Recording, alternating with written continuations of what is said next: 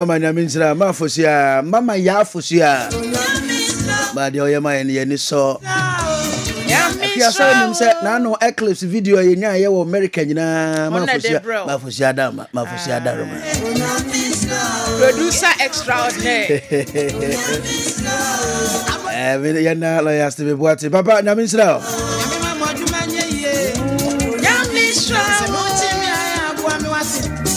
Akuya ye pani bako e won kran.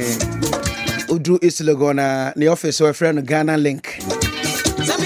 Ofre Brady ye Ben Kranza. The din any danso abiam. Bema danso abiam. Nick Petroleum CEO. Nyaminsra why.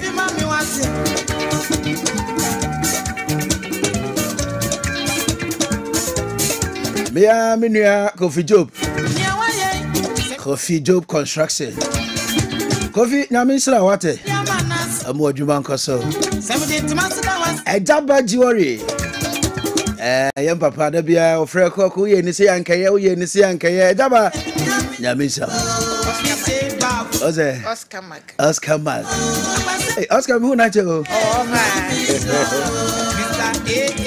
Oscar Mark boutique Nyaminsra wo na oyire Maakye.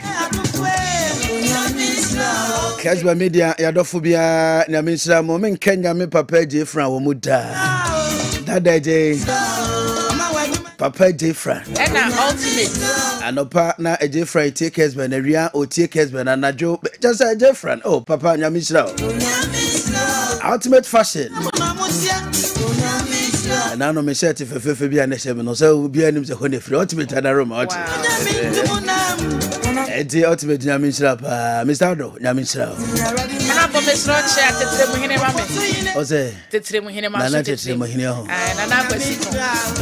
Na kwasi kon na tetre mu hene. Na odi future life one day. Ayo na Nyaminsra. Honestly na did once a day. Ya ka nyina your future life. Wow. Okay, Nana anope yatena say yebe adwuma say dey city. Okay. Enti yansha say enra na ye nyina ye di holiday. Okay? Na eye Idil Fitr. Ye nuano muzumefo across the country baby a womo celebrate no in a grand style. Na omampani akufado anopa se mo amutie me no me ni Alhaji Futa. Nasara coordinator Edema MPP di nkomo. Na oso omampani ebewo Independence Square won kran. Na bedi akire Alhaji Dr. Mahmoud Bawumia nso ebe okumase enti nkomo ni nyina no yakeka bom yentia His Excellency Alhaji Dr. Mahmoud Bawumia nkomase lese ma odi tudwa efa LGBTQI when I heard the bonkrata ni nyina eno ena dodo no a edebaye yenhwa ne kakramra Facebook no ya Kessben TV Kessben FM yeba yebeto aso yentie ne kakramra.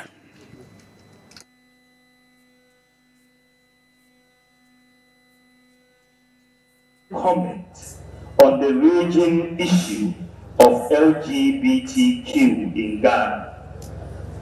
First of all, it is important to note that our cultural and societal norms and values as Ghanaians frown on the practice of homosexuality.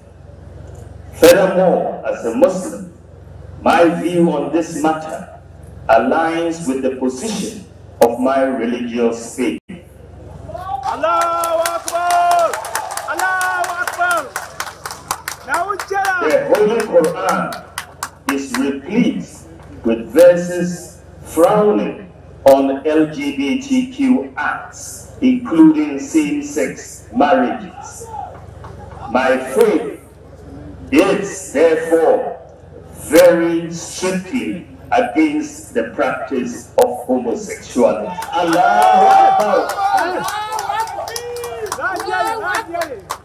No ifs or buts, no shades of grey.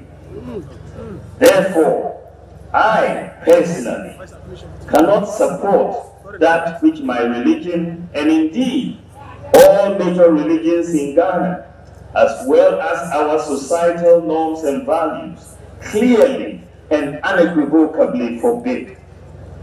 All the major religious traditions in Ghana, Christianity and Islam, are opposed to this practice. And I stand opposed to it now, and I will stand opposed to it as president, inshallah. Okay, so anope yebedin komo utie nkremofo mpanimfo no mu bia wo mo kire so nasam no ato makoma so pa wakasa at the right time ya ebeboa ama sese wo mo anu wo mo ye ba omiyankasa ni nyina no obia koma ton yem fi se the position ye clear or say not him as a flag bearer and now so be president and obe so sa and yeman so it's coming from the MPP's flag bearer Alhaji Dr. Mahmoud Bawumia nti wo mo na initially wo mo ka hon semo Bawumia ye din ni ade nyina no utie scholars ni bi wo mo so say de but akuya nyama ni boy ya na open secret obi okroma bia ni wa o support obia okroma bia ni wa o support right anopa fetch fonso e de asembia bebom akuya omo no so say World Bank any reason penifo sika bia also omo de bebo Ghana all right na omo ensem omo de aba ni bi ni se omampani Akufo-Addo enim na se Supreme Court ewie na ordinance akosha ase de a ene Ghana for ya yempie sika na yemfamu yeman enti omo no mo a omo de ba ne bebre ho a nya de omo de beba okay obia any problem all right baby I do so say ni say sorry ko mpanifo asofo mpanifo am do manu atum no yen conscientize ye ho as a country okay asori bia nya na dwen say edu baby e din a ene Ghana for ye ne gye se beto collection asese ye betu tax because ye nim say collection de ye de call heaven that tax no ye de ma ban a ya ban ye tua tro no odi tro no enti dodo no adwene eni so okay edi baby akwakodro ni say akosia muntie yam nyina oman yen hye ya adwene so say muzumi o say Christopher ye passe mampani sanwie na sesika bi ama ya ne di kakra ne mfa mu ye man ne entra baby ye nyina mfa hye trim edia no sa no say ebi a akuya wo pe bibia mpuntuo bi say kwan ne nom ne ade na se bi enya maye a no wo so mampani kwa passe ye ni ntia fa ne ye kan kesika kakra bo mama kwan no aba ne ye nyina ya te ase ye nyina ya gitum ne ye koyenim. All right, and you're bedding kobo. By Independence Square, His Excellency the President, Nana Akuoko Kwarteng, Ede in some to Jaffa, Ghana and Cabo Moho. I want to say, Abaya Batui, party be obey Nibia, Nina Ghana and Kankro. And Timo be money quiet to say about 20, I was a Ghana Danibutu, Yamfa and Cabo Moa away in terms of Mayano, Yaman twice on travel. His Excellency the President, Nana Akuoko Kwarteng, Yentika Gramra. Of the Muslim month of Ramadan, and to have ended it successfully. I continue to thank Almighty God for the life of our National Chief Imam and all the leaders of the Muslim Ummah in Ghana. Together with the National Chief Imam, the ulama have provided me with the needed counsel that has enabled me run the affairs of this country peacefully for the last 7 years and more. I am very grateful. This is the last Eid al-Fitr's celebration that I shall attend as President of the Republic. Having served by the grace of the Almighty and through the generosity of the Ghanaian people, the constitutionally mandated period of 2 terms of 4 years each. It is thus important that I identify the core leadership of the Ummah, whose guidance to the flock has helped maintain the peace, stability, and tranquility that we continue to enjoy in this country. Sheikh Usman Nuhu Sharabutu, National Chief Imam, Maulvi Mohammed bin Saleh, Amir of the Ahmadi Muslim Mission, Alhaji Ibrahim Umar, Imam of the Al-Sunnah community, and Sheikh Kamaldeen Abubakar, Imam of the Shia community. I shall always remain indebted to you for your high sense of patriotism and commitment to Ghana and to the well-being of the Muslim faith. May Allah continue to imbue you with the wisdom to provide leadership and service to our country. Chief Imam, Ulama, I came to you in the course of the 2016 electioneering campaign with a promise to make the challenges and concerns of Zongo communities an integral part of the governance process under my leadership. 7 years down the line, I can say with some measure of satisfaction that the promise has been fulfilled. Today, many Zongo communities around the country bear witness to the impacts the projects undertaken under the Zongo Development Fund are having in the lives of their inhabitants. From the construction of school infrastructure, to the provision of computer laboratories, to the enhancement of sanitary facilities, to the development of AstroTurf football pitches, we have uplifted the lives of thousands, if not millions, of people living in Zongo communities. It was my hope the residents of Zongos will own the fund and leverage the support of government for attracting external support for the fund, rather than it becoming a wholly government-funded initiative. I'm urging you to show a heightened sense of interest in the development of the fund so that we can grow it for successive generations of Zongo people. Fortunately, the Vice President, Alhaji Mahamadou Bawumia, is the elected flag bearer of my party, the New Patriotic Party. Indeed, the first of the Muslim faith to occupy that important position, and is in pole position by the grace of and benediction of Almighty Allah to take over from me on 7th January 2025, Inshallah. As a Muslim, I have no doubt that he will continue to work with you to enhance the benefits of the fund for the development of Zongo communities. I have no doubt that I have been an inclusive president. I plead with you to uphold this principle of inclusivity for the equitable development of our country. Chief Imam, Ulama, the importance of Ramadan is not lost on the average Muslim. Ramadan seeks to inculcate in the Muslim adherent the spirit of sacrifice, fellow feeling, commitment to ethical living, love of family and nation, and above all, God consciousness. I urge you not to abandon these values after the passage of the month of Ramadan. Indeed, the purpose of Ramadan is to instill these values in us and for us to keep them all our lives. These are the exact same values that every nation needs in order to develop. No Muslim has been unable to fast in this month of Ramadan because they did not have what it takes either to eat the dawn meal or break their fast during iftar, thanks to the time-tested practice of communal sharing of feasts at dawn and in the evenings.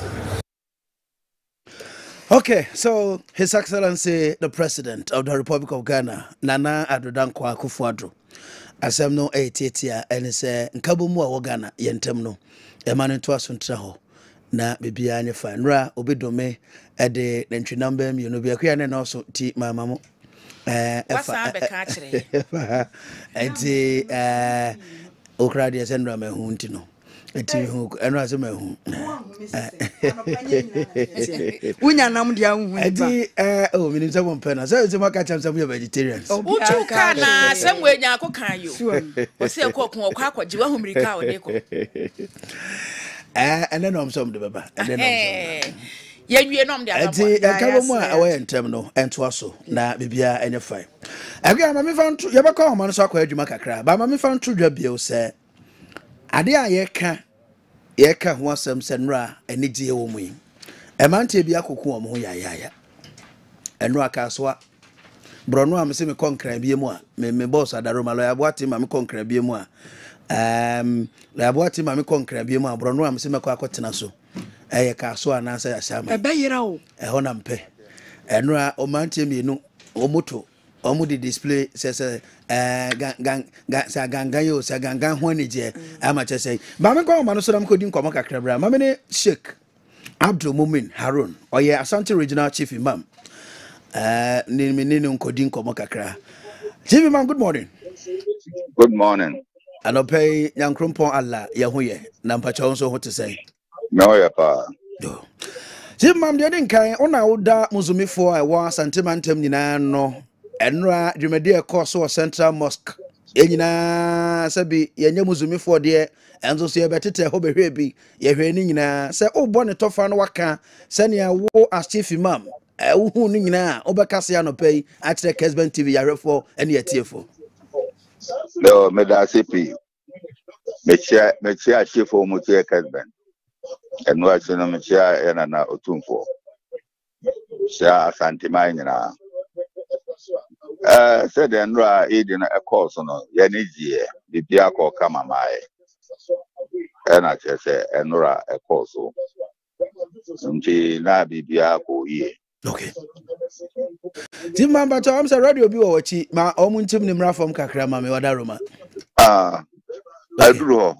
Aduru ha mete wa ha nti omuntim ni kakra bi ma me. Okay. Okay. I was for me Sheikh Abdul Mumin Harun, Ashanti Regional Chief Imam, and Edin Komo.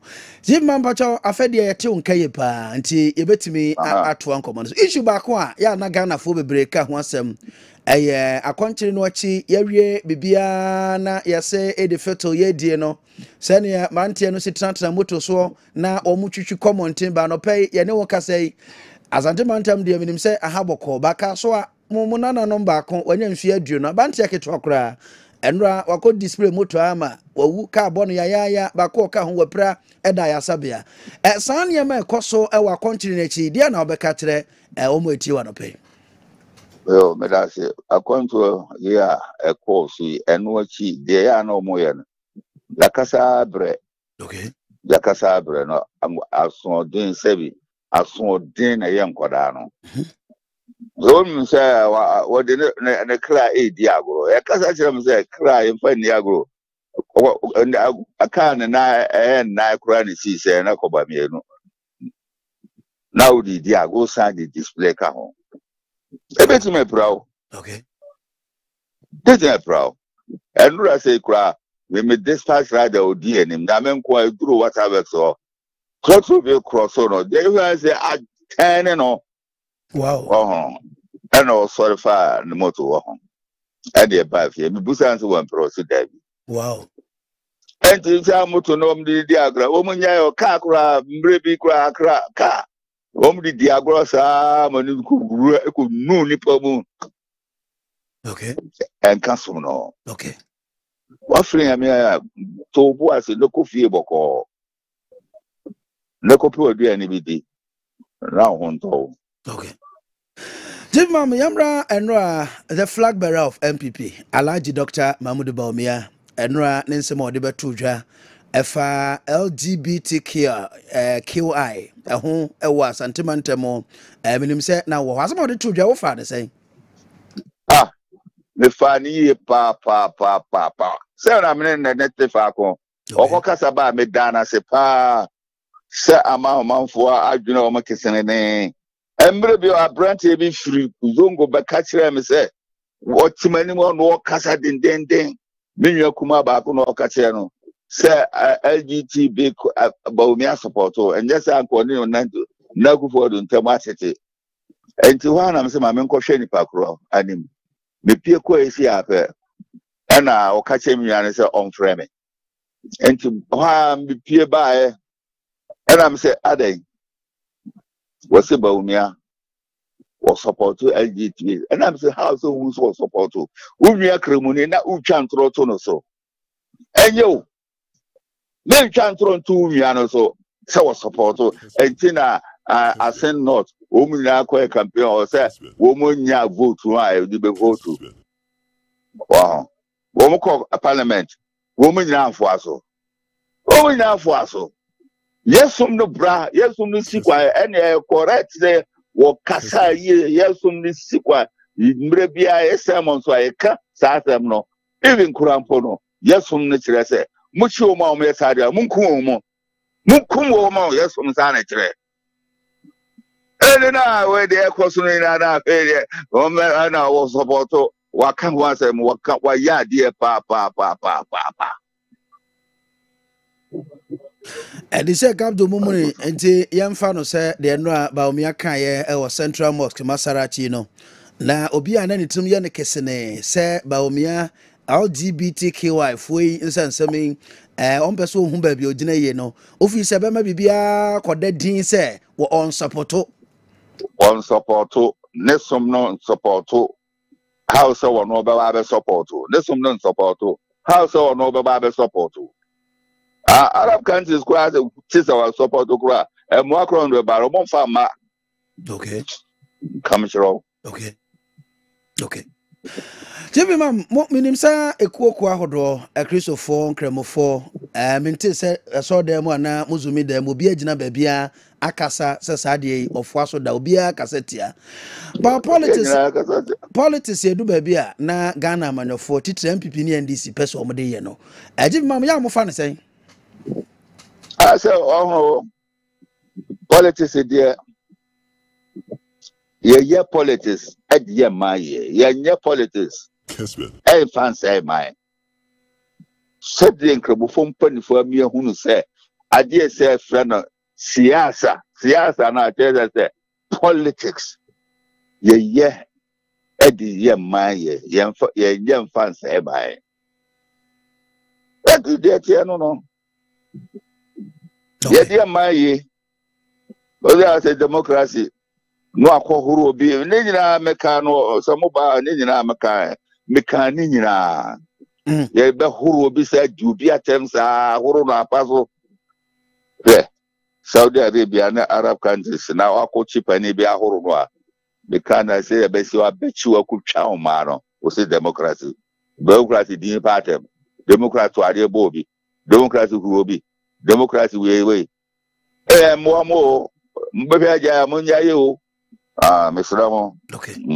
Jima one on Camadeba, and baby and Camadeba na okay. Mete say okay be say eto de bia na omo yama no semno any democracy no amam penifo kra o se de any diema wo no na ye tietia wo manim. Now person kind of support no won some of the two dwan nyina bonito fama me. Men some am the two dwan nyina say security, peace, and I'm say a minor. So we GDN, we are Muslim in here. So bomb mine or buying. So bomb mine or buying. Now you come shedding Shena Sumbiancano. And maybe another Kojina Maka Kotia. And no Cassa Maka Krupien Noir, Medosa Kuruno, SNO. Send Yaman Crawford, Yime Frimoa, and come in Frimuda. And no question you to a man to call a Medina. No consider 2 months to call Medina. What they call Medina, no, and a young couple so prepare no. I was sad some no Ura Macam Maimo. Wow, and Timonia ye. Na me caneno na womo ewa hochiremone de akeka ho. And on young couple say, na me wa ye makafu nyina baako.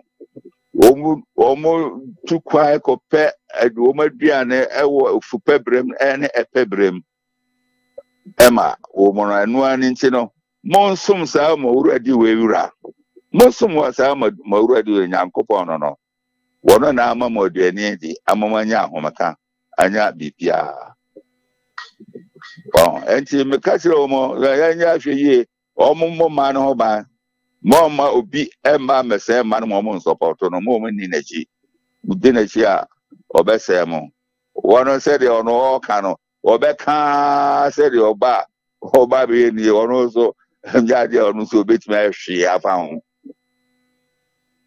Okay. Jim Mamti yade nkomo no ba wie kra no se ebasa obi a oba ofie ho na o se all candidate se na baomia supporto LGBTQI enra ba omia be gina simpie so koma se Ghana nyina ka ama obi hu ba bi ogina se onsoso sa de no so no ene se nipa no asa ba na obeka so we de na ogina monim nti no obo apaka sa eso na dwuru mu pa de na nte sa obeka se na akire nipa kro oh sa nipa kro no beka chen se we kramoni wase pa na am so nye kramoni we kramoni a untwa ntato so etwatro entu nwa kramoni so how so who na dwunu wo hemfa na beka se support okay the pamon so sorry for my name onko enti mrante be o mo wani onko mo be bo no kura yi na to atwene dam so munya abotre wow odi pan nam say di pa ye okay Sheikh Abdul Mumun Sharon Asantemantamo Chief Imam Sheikh Abdul Mumun Harun anopay ma yene yetie for any ahwefo enawase na yenyina salamudu no yeda so wom ohwa anopay a meshemfugo kewudi nso so ahye kwabna wode ane yede jalabia okay nti de wo ahye no anopay wo fa masarachi ana fe na obekro kwabna ebi afre nya me ba mienu na de o si ewie o se na ya masalachi na so na ya Friday do until o friend na me anopay my friend twice again ya ko de na me de omberry edi yene Asante Regional Chief Imam Sheikh Abdul Mumun Harun ene kodi nkomo enra na e course no kwabna de antina in Ghana right amano samo omo ye omo anim se no kreni but deliberately party for me nyina ye MPP ni NDC just to score political point na ya said that pamatade ashobi and I know about you bet na baby na otie se me ken wo hwemia onim o wasen nof I say by elections a course so oboa meboa I'm just quoting what he said I say by election a course so hono na oye NDC branch secretary ono ana bet na beka oboa Akuoko meboa na omo ade abacha wo makoto ba no na omo ye so omfa information on na beka yo omfa information konkurase no nkoka nkere omo konkurase ne se omo to aba no ema MPP candidate no okay na onya kwan komra se bedemu a Akufo pese okopa ase mra bema emema ne mema da ene mema ma ne ma da enti ma omo ntoma no omo ntoma jemje chiko esin sa ne de omo ko na Akufo kofa sa mra ne ba omo beto atia ase eton kron ketwa na ewo ase no ofu no nipa dodo no atrim enti aba no omo koto ye no oko MPP fo no kwa no maga yankotuma mu nipa no Akufo ado nkwaji ge ntumu yankotuma mu nipa no nkwaji ge ntumu yankotuma mu nipa nti at the end of the day omo wie wase no of by election no the NDC candidate even though na oyampi dada and I call court no or say win massively na wutie ni abante no betre studio haka no o say eye adwuma pa boa wo mo fi say e mankofo no kwaji di say yatuma MPP nipa no komra se badwam dia cha ono de say Charles yes or the Charles right omotuma Charles no komra se badwam dia ebufo do betimi akoje samrato why should Ghana politicians think this way adentia ena kwabena I say ana a political strategy honorable pathetic arrow that to be a the ignorance of the people not the Yebeyama country, Nemum, Nipano Nima woman nim, and Yemabi, near Ginaso, Edia Dada Womo, near Kotwaba, and I said, their Jomo votes. Not yet the Babet Nabem, not a dear Potian, was here come wasam, nay, ye more money Puntuabano, yenye. It's high time. I a politician, I quite competition. MPP, of course, will be a yebi. I'm not ruling out the MPP. Mekai say 2016 elections. Key of their campaign na ya printing paper on say mahama ni woyo memo on ska o ma chede na o ma twanuma to so woyo me gaganto a woncheni ba omba ye besi nei ye ka say woyo me even answer to crack court so mo confiscate na o mo fanye no kra no e besi na ska no kra na me say wontua mu have enti areho say yen leaders political leaders any omo amwa ban mu ni omo campaign no use those strategies yana ye pesa cheap niema na tie o se tina ombe ka kire because omo nim se na beto ya so yana ya me ya ho kwan embo omo ye sa ana so omo so ahunu se enim nyansa na omo ye sa the thing is excuse my language though enyo bia na onim ade nyina okay enyo bia na nim obi wo no ignorant about a lot of things okay per the walking meaning that omo koka sansam kire omo no sebi o omantom bu asekura anya hwemu ehu se asem na o kan se no abanti no betra ba bia oti se enye no kore ono na be kan obo se no kore se enye no kore until they take the vulnerability of the electorate some of them no na ya dia dada o mato aba kanya sa nko bi mfa 1 cedi na 10 cedis enche matches box mu emfa nkoma obi se to aba mame no waton a whole of freedom for about 4 to 8 years okay e dia ma obi enti yen omo politicians no ena wo se omo hu se dia wo ba be ye no ena wo se wo advocate kira manfo se eniama me ba be ye ni me ba be ye o wo se central for bomb homoden e ka whatever the electorate should expect from ayamomo ebepe atumine from hono de but nipa to do sign the timi kokoduru omo nchen nipa do so kra na ti asem no ase enti akoya sande definitely obi ye vulnerable as human as we are a human nature okay obi back tries to bet me exploited that vulnerability of the person so say bia asume say bia say ni bia na dwe wo form obi bi ho a obem modern ase ho no be take advantage that's politics for you but emra so say just anema ne ye ne yan hwe kwan e befa so aboa am yetimi ama oman ne etimi etumpon okay okasa o balance na eye bibi because obi epetumi into every means possible obetumi afa obetumi nyetumi no eno na obefa so obe abra bi ho a omo ampanifo no katia omo ho a yem kra nkwada ana ye nsentradwuma ye kan na ye nwanwa ebi okra mo du so obeka mekai 2015 ba obehu ane se omo akoye papa no onyawa obeyo no makoye nwum papa no na bi akoye wi na omde abo Akufo-Addo no na bi akodro former president Mahama na imagine ha ama bi okra na police fo akoma koche wo mo ane na omo yo mo sa and I make sometimes you don't and I think come Akuoko amete kurase ambeto aba say president or girlfriends and president you know or she wi ankafa mo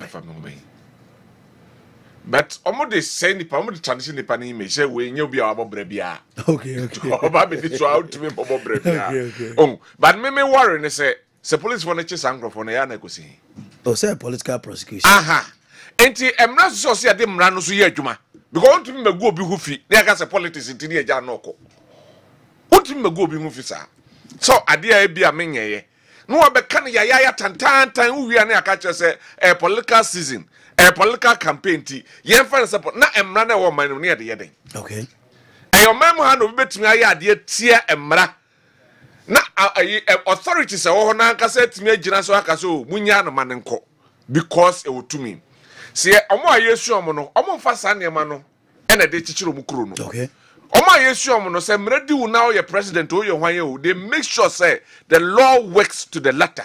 No mama juma emrana timi aye juma bagana hantesa and everybody will take advantage and the democracy dey kosua no way I'm say a hybrid you know yeah dey no mentiase a hybrid because you say your constitution in UK and US near Kabum by US ni UK no mra ye adwuma pa ya ha mra ye fa nye adwuma e ho pani di lie so we ya pani o we ya hwan o ko shopping mall say queue na o aba join say apart from state function bia of course moto be di animo no mra bia o bia no edisika ni di hia ni ba ya ekosua fu o mo no ya de no de edi nipa ni bi that's the issue entina me entima nkoso no nti wo hwa mo de no so mo koso o mo ko manim pa ba ya hanum netesen because simple rules and regulations systems any a friend saying be man na ye adwuma no ye man nya adwuma wo ha but ye pese prosperity so mo that is not possible ayamra a natural law say ade am de ye akua enye ne de no me expect say akua de sade ne be ye me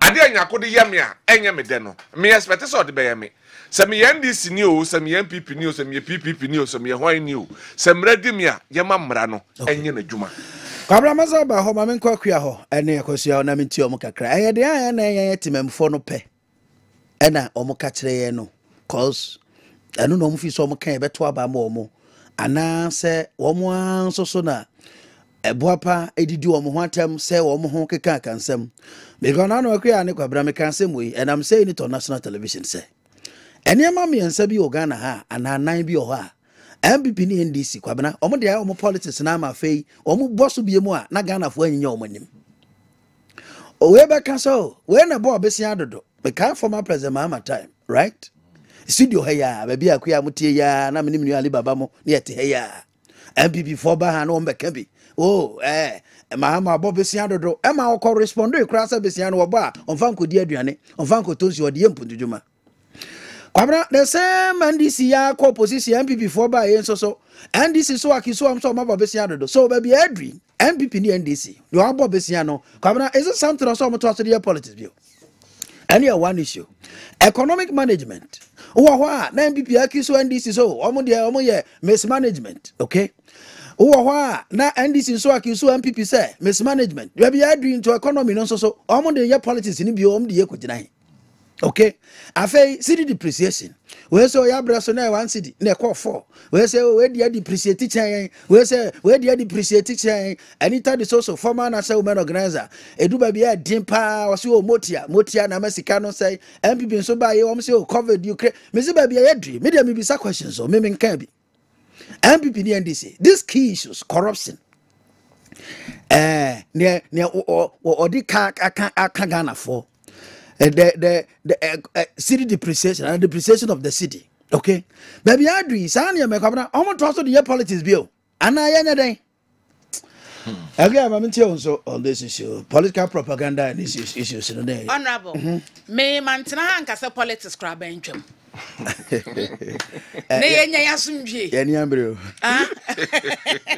Akuoko ukro mu hene asana nka de obetimi de aye kro ni ye ne de abesi no so no aye okay me kro mu hene a ajima mbadudu obetimi de aye doma ye ne de akosi no so no aye okay brekum hene asa nanka pa nkrofo emienu yi NDC ne anyi yo mu mfiri ho na ye ne ankase ye develop ye kro anyway eno de ye de betwam Honorable Dana metina ha ka asem we na ya na wo ka nokra wa ho na nkrofo bi blidi amanfo osunsa asega we ka nokra dodo enye former president Mahama ene ka se o ka asemi enche yo se politics no eye nokra kakra entro kakra wase nokra ni da ho kan yenka ye betwa ntoro no na dia wo beka manipa na kuma adane ama wo no eno na wo ka enye nam kan yo ye was adia we wo ha sei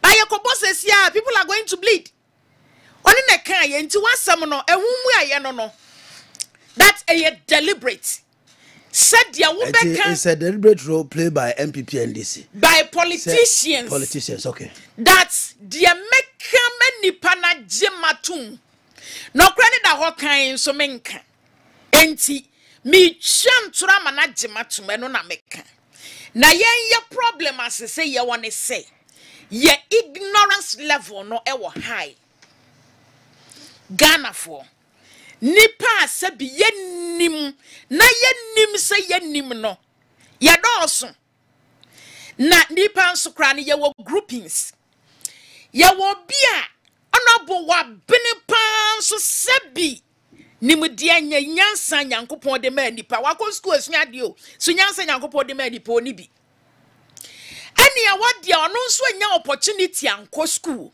but nyankopon adum ni nyansa sebi wonti minka san se de na anu abema ebetena ha obekika owi oba beka samunam se enkasa me ho ye hie nipa bi tsam wo Ghana mo se man na maye when the right thing is there.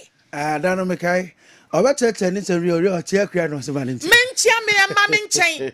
Me penny part some more, my brabum. I dare your white, I was say you're black. No, what's me a manato, nipetim sampa, I dare you black. Oh, yeah, no, sir, Dan was a mechanical. Oh, in fact, me money or ye deed na hosa, a crabina me yet and or ye deeds are fuck. Na for what sacra. And honorable ye sansu nipa. Wonder what being when you nyansa no pa nanso eye deliberate okay obwa papa sa menye de ye adenim de na kan kontompo no ama kontompo na no kre ama kontompo ba no kre ne propaganda no nkotokra ne no krese Then they have taken advantage of Omu Sebi. What's your crabia siana na make a child se performance tracker no. There what's your grass now when you're radio and tia gong and that's idea no any hobby. Dear one year TV enche. Sen microphone nyina say wo mo bede no mahu no kre no. Enti obit me bone ho modin atutu ne nan no wakosa akura tu na se. Because the performance tracker will need access to. We need access to Kessben News. Now what's ye dear ye kasa say na buy ne ye niema papa say and there course no do not take advantage. Okwa no painti picture black. No de akire omo.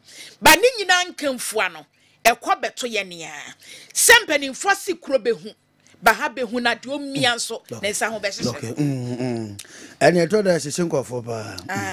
Akwasi ya mamenti okakawia be kodwe so na yakoye adwuma kakra. No ye ne delegate ni bi ekodi nkomo kakra. Omo kire omo adwen edefa.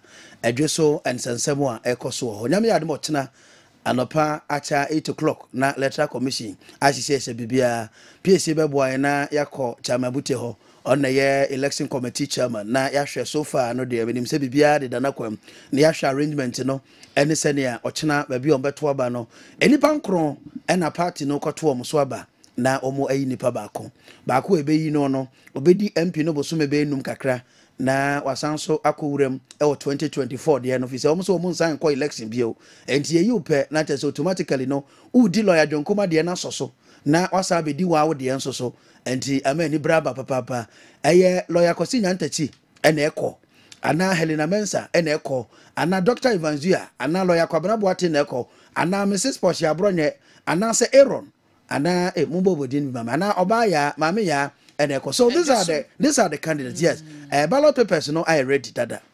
Kwabena Boate eda number 1, Evanzia eda number 2, Klinsman Kakari Mensa KKM eda number 3, Helena Mensa presiding member PM so komra sebujamo ye oba no a ono so da number 4, Abena Pokia Amwa Boite waprea wabre edusofo mo amunim se ono de wabre abena nso so ede no order number 5 anambwa 1 2 3 4 5 okay ave number 6 nso so eye Porsche Champo ono eye kwamba fo abronye ne botre mu na mo ne ko na ekrana number 7 eye si Ronaldo ewodo so obia nim se ono de football person lawyer Kosi Nyantachi ena number 8 Maakye Jesse no enso so Aaron Presidia ena ehye no ono so ye FNA chairman ewo assembly ho se okọ edusu nipa assembly finance administration committee chair Aaron Prince-Mensa edi eno no ena ya Jamra Boaje oba ya nso so ginam dendenden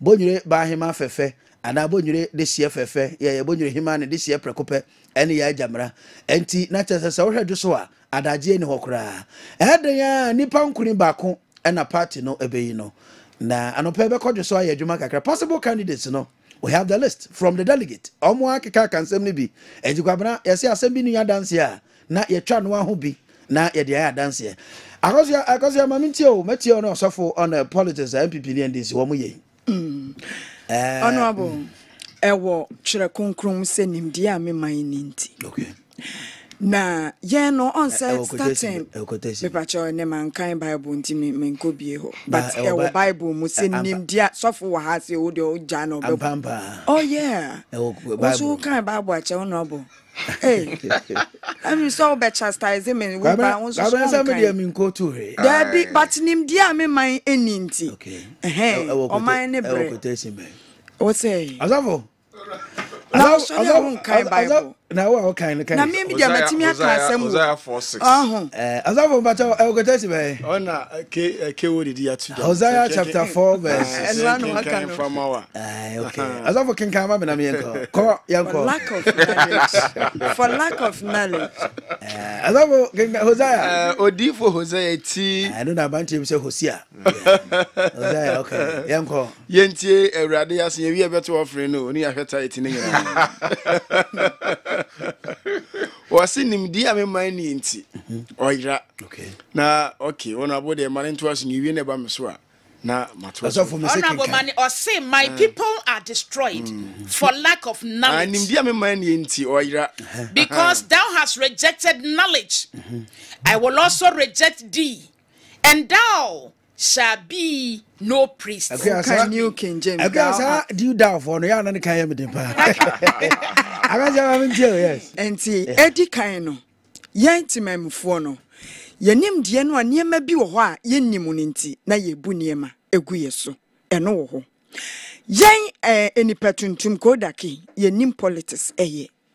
Efise yewura politics ni yewura manwosem ni mu a yemfa oman ni mpuntuo no oman ho do no enkowuram. Te say onu obroni ewo mu se party we any party we mimi wa ha we wa ha de but odwene ne man ho ese opese ne man Germany ana ne man US opese etumpon ekonanim enti politics emmem ewo bra ye dwene oman no enkanko ho but yen hwe yen ni patuntum yen Ghana fo ye suban a ewo yetirim ye suban ne se meme ba ye no dia mi menya ani me fie benyanti no e wasa me yede me ho ebeto yen enti onwene oman na watimu no empuntu ho enu nti na ama ye bre ewo man yi musa no ena ye ntimamufo no so bia yenim dia ne nko na nim saa ne nti no ono kwosua kakra na ode baaye no ode ono a ne smartness ade aka ho se wo me ye smart etimi chim nipa adwene nipa tuntum kwa na onim bibia opese obufa ne nua so na wobu ne nua fa so bia nya ne nua obu ni fa so. That is black man for you. Enti ama politics no ye ntiase say ya tiase so ye de nyansa ye hu say ye smart ye hu say ye wo ya adwene mu too much enti ye de buafa ye nua bia ono onim sa nim de ne so eno na ama ye politics ye hu na mane e wo man yi mu no okay ye nwene wo man no ho eno ka ho ena fe ya ye smart dodo eno so so ka ho edi asafo brem kwabrade bia na omho ye benika especially host wo mo MPP so NDC corrupt che NDC so MPP corrupt che na mema bi so mo se mo nyina obi eton ho we so we corrupt asafo ma binti kakra said ye enya Akuoko Kwarteng me hunu se oman ne hodo okay na of late in Awurade adom literacy rate in Kebasro kanimdie no eba na wohwem wo so obi otimi twino otimi kenkan no ote ase nano a census course 2021 de ne course o me yese Ghana de na begina 69.8 there's a percentage no ekosoro nipa nye fratamfo ani frafo e wa atwere ne akenkan mu bi nti ye nyini ye tumpon na ade ba ko ne se political communication no abro ni bayi enti okay na omo yesa ye ni oman ne hodo enti yen kansen we na honorable yanti asese ye woni pa bi ewo atisfo says ya brabo mu a they are agent of change se ro musitie bia no enti mu se honorable Akuoko Kwarteng wadrum pempenso we ote konso na chi de Matias ye all right de nenso megidi ye se bi obanimu asene me honorable patwa ase okay and na wo kwa your professors ahodo a sof sabio me ti penso asofo yi bi asabe sa asofo bi kwa no onye sofo papa bi obutu ho a enkom hye bi a wode ma no akoye honhom asem nti no ontimi enye ente ho no eba na sa ne ngumasu no su anyina no akoye kwa enti onim se pani we no ewo NPP mo NDC wo CPP mu enam so wo chairman nti ana wonya chance radio so wonya chance TV so nti no esene media nti na wo twa ntro propaganda na akua ka ho asemi ene ye de nante a na ka da ju be commercial be fie se wo to ba ma we se ni bi si ye ni o man ho do enti emra duru se ye ma ye ni da ho ni enya o man ho do se enya o man ho do a de ka gu ye nua so de ka tu ye ba so no emfa so obi ani se no ni chief imam mo kasa hwe asem wo ka o de ka me bu na ni su kran boys ni bi kure ba be bo no me so o do mu nya no mo nko and the matter say Muslims groups in Biafra say I'm past vice president or cassette LGBT and on sanction and driver say on sign. I say we for him. I know na obi anu wasane mo so hwe and me nua no mahwe mo ho ya yefe hwe anya akutirinwi na hwe akua ye bu aduku na hwe o mo pa ma so no se tete we ahofe de ente say na me ko fa KOD dia be ankasa ne ha me okay KOD azafo Conversation I have an open comma idea. It's a national discussion. I'm told there's a lot of people want to contribute. It's remember mo na yaba beti mu kakra area na ekwadwe so na ya ye ho adwuma sa na the Friday special no. Ato so na anu ami twam na me hu say for the first time me hu say so for ni ababa bi gina wo ne so na so for pagani ti abehwe me na mso say de me come baby. So na wan I said the one ya no. No no. Okay, we dey near Balinda asem na working. Buy money Isaac ni video be man no. So for so for me dem na me hwe ne mo. But mama yentie mo so mo kakra on these issues. Yeah, Ghana for no and a toda ye penisa and now your politicians no na ehu. And going for election 2024 and now going to election 2024. Yeah, kwai. Signa sans and some women no ya na ye fa no. But ba nkasa ntia panyin bia. Eno de unim se Kessben so. Miria na yakwadwe so ne yakwadwe so adwuma kakra. Sunday the Friday special no at was 0551599933. Yes, literacy rate no is almost about 69%. But yeah, na assume na there na politicians no can dey be there and I say any fan 0551599933. Good morning. Good morning. Yeah, but you this okay, friend. I FM Kwadi. Come in some come wa follow pa anti maminti o. Ba cho be. I can't you just be pa. Me panat me pa ba. Me so na waka. Ama me wa dream. Mam wa dream. Ani ka kwasa. Ndi imam abu da. Wo da nipa dom. Nti wo yi hu kwadi na ba ko tia. Wo ha wo. Bebajo, I'm the topic na me to Daniel na oka ho asem. The chief imam ko gina obi a tie na your friend no ebisa no say. Eno adwumede course no say no si ho no and obi making the point clear. I will show you so. Efa nsem bi ekoko so no kire na dwen. So please, don't come on my show na emeka sentia chief imam. O kire chief imam kan the course so enra and oka was. Good morning. Yeah, good morning. Yeah, but Odin is okay, friend. Yeah, from Akusiasi. I was a free barricades. Okay, I was in my mentio. Yeah, shalom, Michao. Keo DJ so pa. Your friend, your son friend is Sharon Mo. Yes. And your son friend Romeo. Okay, Brad said, Mamitio. The woman said, I have politicians, but Nina Kocha, yeah, to two for Yadi. Tuntumbia, himself, Nyansa in India. Tuntumbia, himself, Nyansa in India. Two, Mr. Minkumia. And no, and the Kugana. And no one did more politicians in the able that way. Obia and Kanakuleno. What you say, or pet or no quantity. I know Safi said, only Nyansa see in India. And Titambia, Obia, persuaded not been a bit in India. I don't know how my politicians in Timin Kanakulet. And Matimum, Erhasu, and Twaba. By Palma on Guano. Yes, also a sunny essay or my no. 17 years or so yet Tibreni. Yeah, to do for Yetibreni. Salati, Yetibreni. And no now, and only a brave, Yamid di Bibia Domian. Catch me, natural resource by any Africa. Anagana, Yenibi. And so still, you who what you say, Obia and India Ubuno, Nina, how, Tiasamuna. Okay. That's well, thank you very much. Oba, maybe I'll cast a friend about dinner or make your contribution. We have shared political communication and the senior to Memofono, Yesifano. Hello, good morning. Good morning. Yeah, but you did this all as a friend. Median Mr. Moore, Mukasa Friend Crew. I am crow. Okay, Miss Amoro, Mamitio. And the chain of politics on Ubun's or free, and when your players were Nibia. When you were a politician, the country and Ukabon and Yina could want me here, Juma Bayan. Until I was a holiday. I say I had then to the episode call. Okay. Jomuzo, Omudin da. To the Okoyo about Simikoyan lie. Mkutano ntro. Ana position almost try evento. Okay. Na dio moji. Okay. Otimi ka tell say koya dewe. Ada na wono ne ba ne wo fa se wo ho. Won fa sika na sa ba ma no se won kokonto ka. Na wa wo ye timamuni. The frog ordinary Ghanaians. Wo na wo mina member ya kwa mo. Me yadda. Okay. Oh, to my Munibia and Fan was been. For this, 200 feet or the amount, Obaja acquisition. Mamincha, Madame Fubio, and inquire Fanny Drover. Okay, Drover, thank you very much. Kwabra, where citizens' conversation, Ghana for Echere or Madrid, how we see politicians and they communication is any Sifano.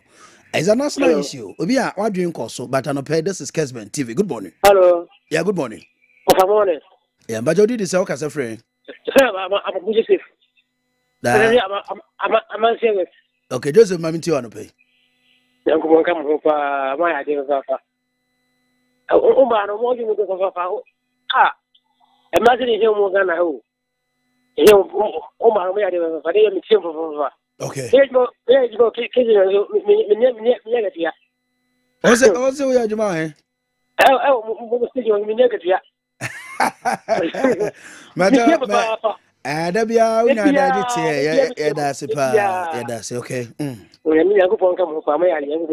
Okay. Me manu da was pa queer and nyako. Okay. I see the Bia Cabana or finally say, oh, yeah, OT and oh, yeah, you man, so Yakatia. Hello, good morning. Morning. Yeah, but you did this all as a free. Maybe could you?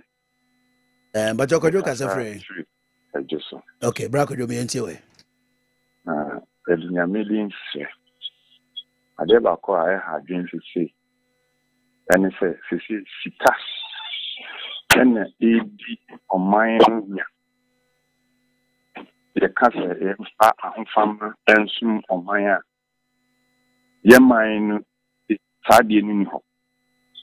It says, Sika into Nipano or Ba, no cocoon, no Nesika, nor the brew, Castle to Abama. See, Elona, air cosso. Nankantisa, Nka Yama, you for the air cosso. Of the Sikaba Bedia Ponyeri, Namo Gruniwa, Cemente, Menipa, Memu Tetia, was in Muki. And Titimum for your dynamic Islam, NPPU, NDCU. So, Minu Nubacano Kra. Akuoko Kwarteng was will receive a text message from MP. The sign of his message was indicated, say, Obinedin money, and they were called Uniho. NPP a coso. NDC in so Sadian a coso. To the extent that they can eliminate you just because of position. Ghana force you need to be a man of whom we should get tired of them. Me and you share one more. We are no there's not a third force. This man, on one share the Ecoso, Naman Yukumo chain of him. The man has a good Obia brain was sick. At now, party more soon. Wouldn't go back to me the Sikai Kakapa party. Am I one of the woman or watching a hubro? Send it per se of brand mass. Not some more Christ like people. The TDS any power. So it's now minus. Not so my money. Obetia is suffer.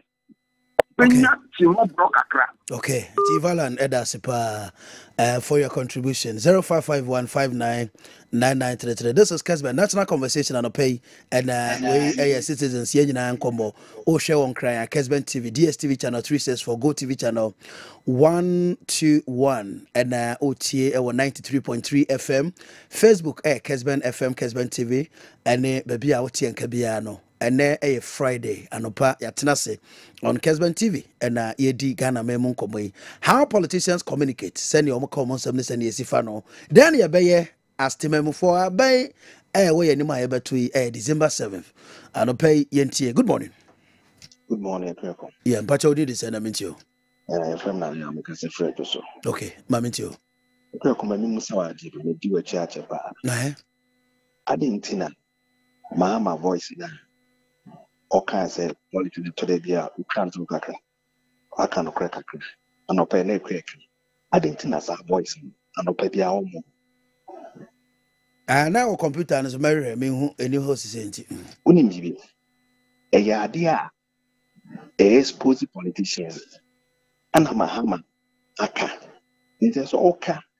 Bo, you taught him I'm a dream. So that it's in a below. NDC Begina Hall, NTV Begina Hall, no Casa Quatuaba Mamia, who be the obey. Negra say, oh, why you be cook pie. A German Wayache, dead diabo. Obia Kokumpai, Obia Kokumpai, Yana computer and sometimes software. No, I need also what, Nebia paper, but the baby, why? And a wire food that need to desktop, Obanadia. Okay. I was saying, what minimum food that, let me do the stuff. Our system, no, your technical team, Jumanti. Why? Hello, good morning. Hello. Yeah, good morning. Well, what is agent? The donor friend. Boom. I don't mean, sir, Roman Hill, the day or by Jana Baby, and I mean, too. Yo, I can. Honorable Kako.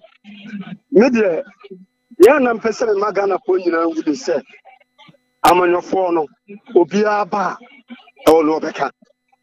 We bar, or say, obey say, we obey say, but Mr. Penny for the Ghana phone is on way.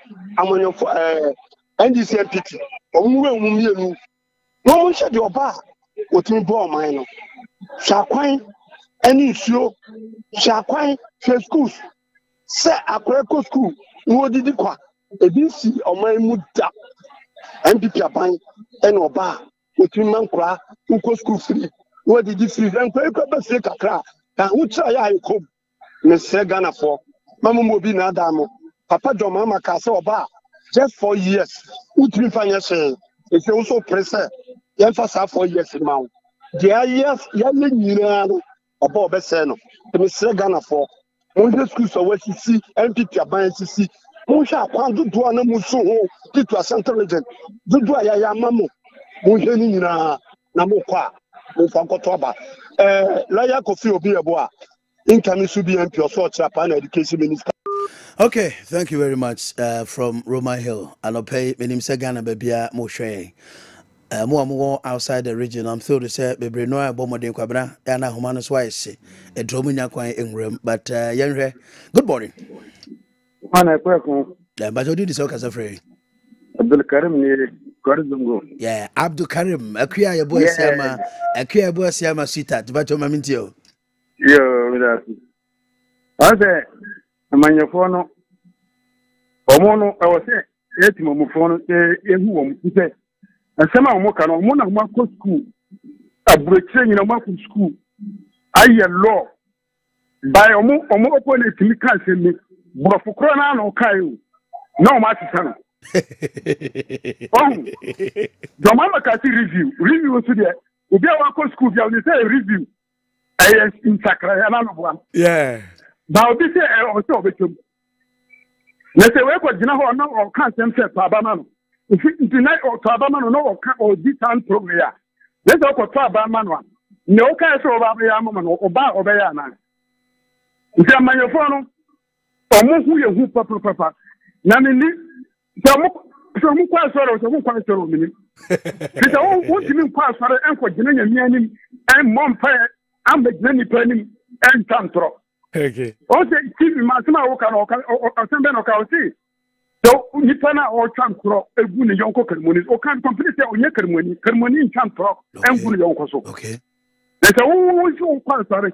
Now, now I pay with wedding, I pay what I mean, I cannot begin to no Champro, 10 Pentio, a cacao in Argentina.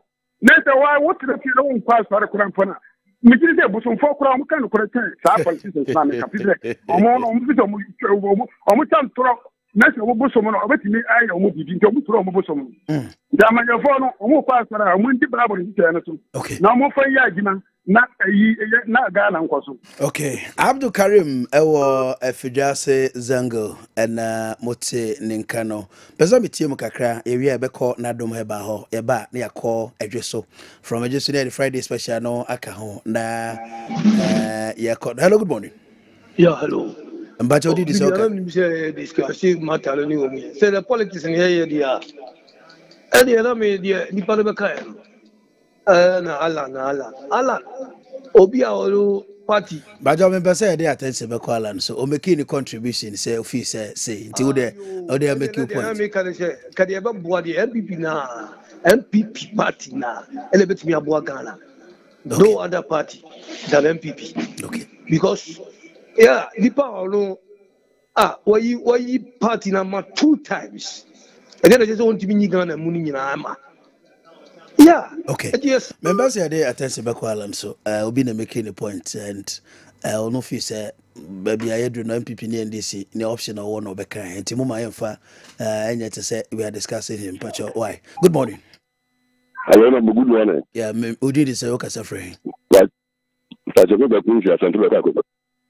Bajo say I'm your champion the ba ti go pa mo ya ladan pagata.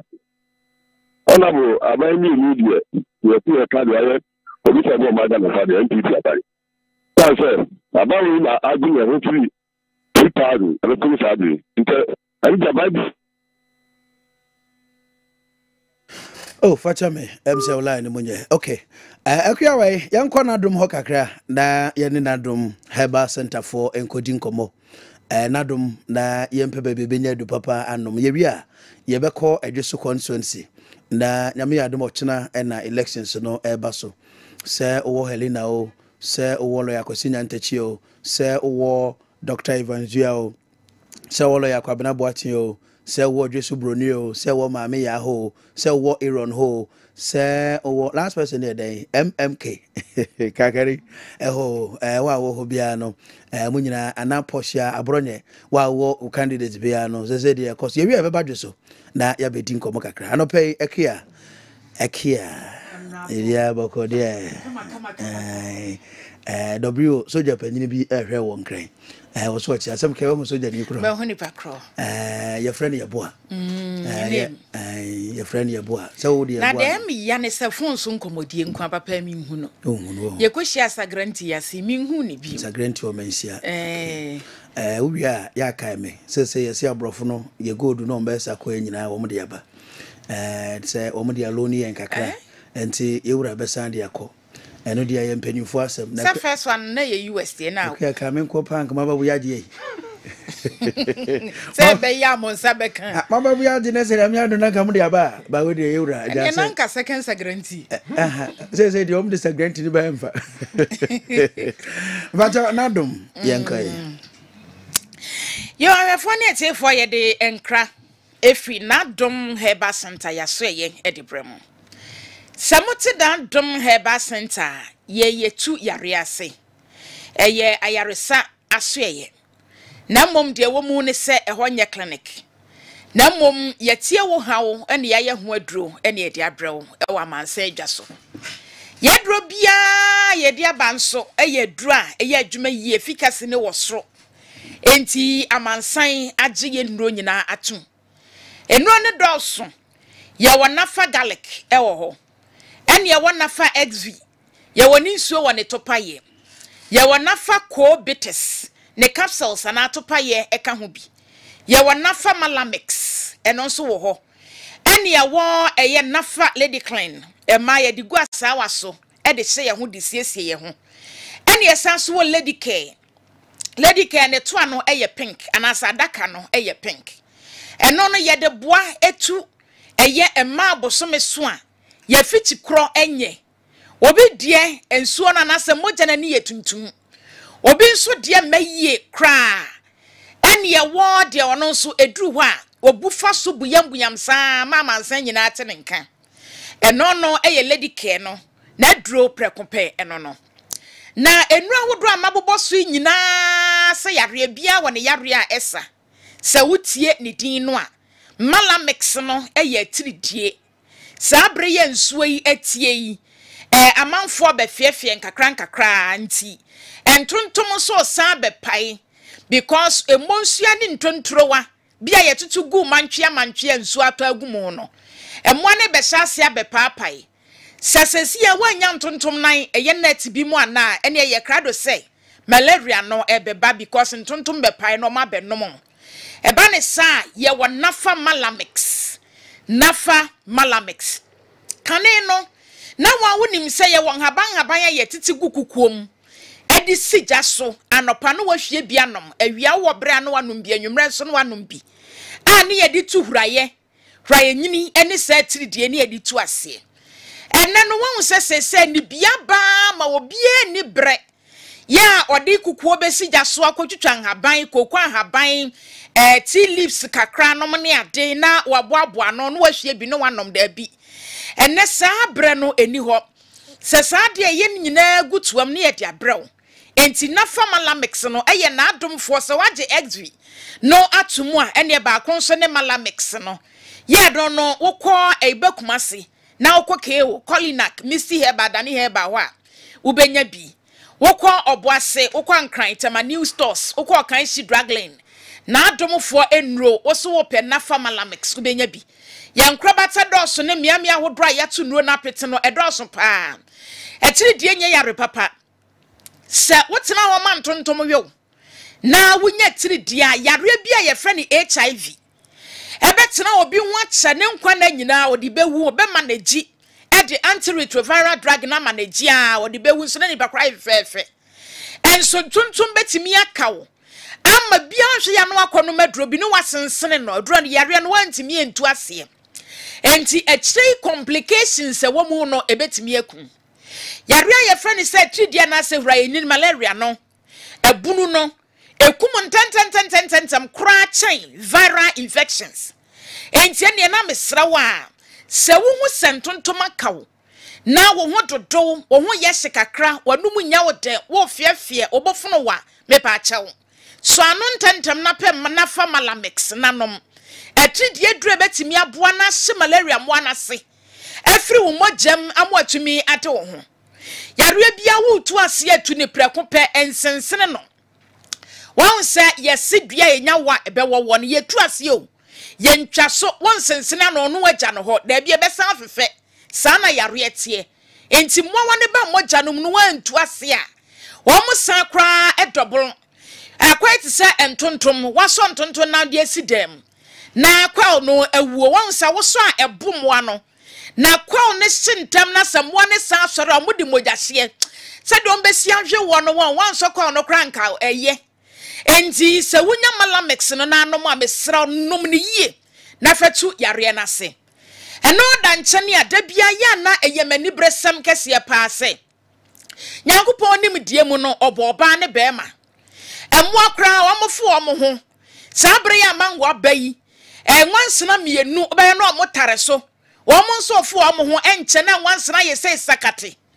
abua bia enti ebe nipa asetena mu asemu a nyayen ene ebeka se yenhia na ye ne nsida because nyankopon na de saso die na to ye so se ye nwone ye nore na wose ba ne ba mahia ansa na yetimi awone ato ye nwumpa sa ni je no de empani pa abrabom nanso woji wani no e wose wo de precautions bi to ho na sa wantimi anso anwoso yie na okofa yare aye friend say infections de a ene na wose utu ase because yare bia de yentimi ntu ase kra no virus de no eno no yetumi manage enti wunya infections a no abepe na adom ye dry ye friend say nafa xv mixture na wanya ne topa ye no aka ho ye xv mixture ne capsules no eno no ye purposely for infections ene mema muntume nyonso wuntime nyonso wodwonso ye wo ya wodwonso acha wodwonso sope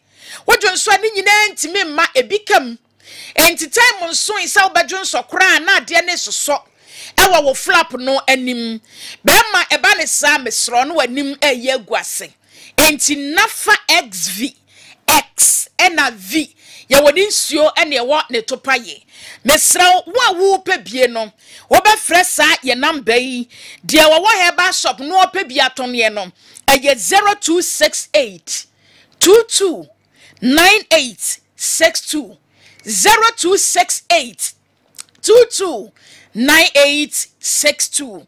Baby a wo bia wo fresa number ya. And as a number na good screen no so no sa won set to make kan ko ade a.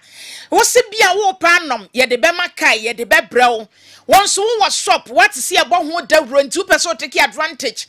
Now would you be a good store num and run on ya the best makai ya the bed bro. And I make us a yen run the door so pa.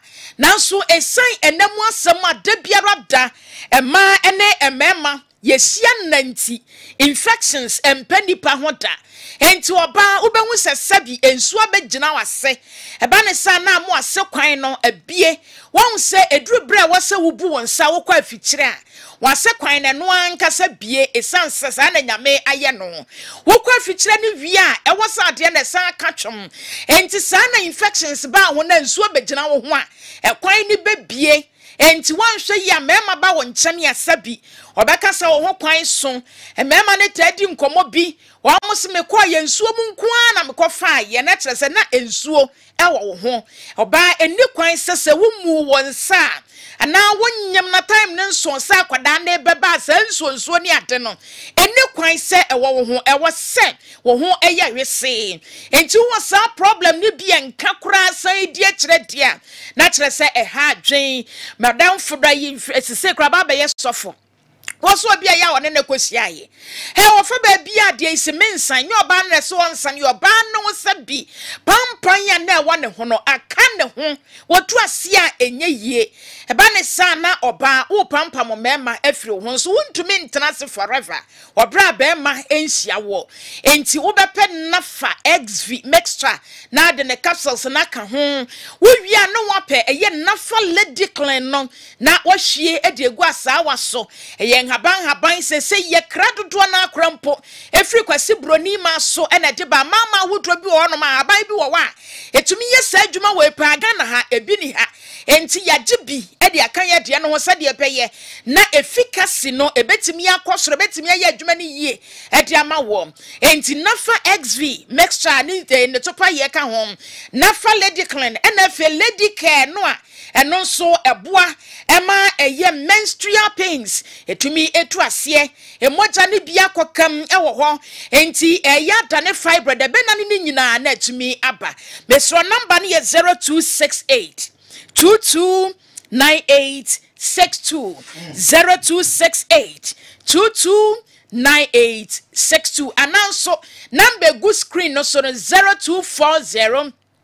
981592 0240981592 nimianu nyina ofra de wo bia mo bia ya wohwehwe no ye betumi aboa. Okay, thank you very much akria your boy say the prophetess no kwabna nsam bi kokko so mame mo so kakra na mentio kakra nsan de akodwo so anu asa wote say transport unions me no omo de aba say omo to Kessben effective nyame eya adomo a enka fichina ko. All right. Na nsam na omode tu dwa no na aka ho bi ama DPLT4 ene ekuba ko a so ene hwe adoba fo no nsem nyina so no de krata bi aba no pay na menkan kakra mamo yetie fo no yahwefo kakra bi ya pages mbacho monfa we no to Facebook no ba me mehwa when free road transport operators purported increase in public transport fares 2024. As it has come to our attention that some sections of the drivers have arbitrarily increased transport fares in contravention of the administrative instrument on the review of public transport fares in the country. The action is illegal and must be stopped immediately if this is true. As leadership, we every GPRT, Omne, Ghana Road Transport Coordinating Council, Omuna Kabum Edisa Statement Aba. As leadership, we have followed with keen interest the recent adjustment in the fuel prices and other related operational costs. We are currently engaging stakeholders to give consideration to the various cost components and agree on the way forward, as has been the practice. The leadership met with the Ministry of Transport on Wednesday, 10th April, Bajomunti and Yomose, Ananu Kwadaya, and Penfono, any Ministry of Transport, Eko Koshia 2024, to present our demands Once consensus is reached, the general public will be duly informed. Therefore, any increase outside the administrative instruments should be disregarded and treated with contempt. We therefore urge committers to pay. We therefore urge committers not to pay any fare outside the existing fares.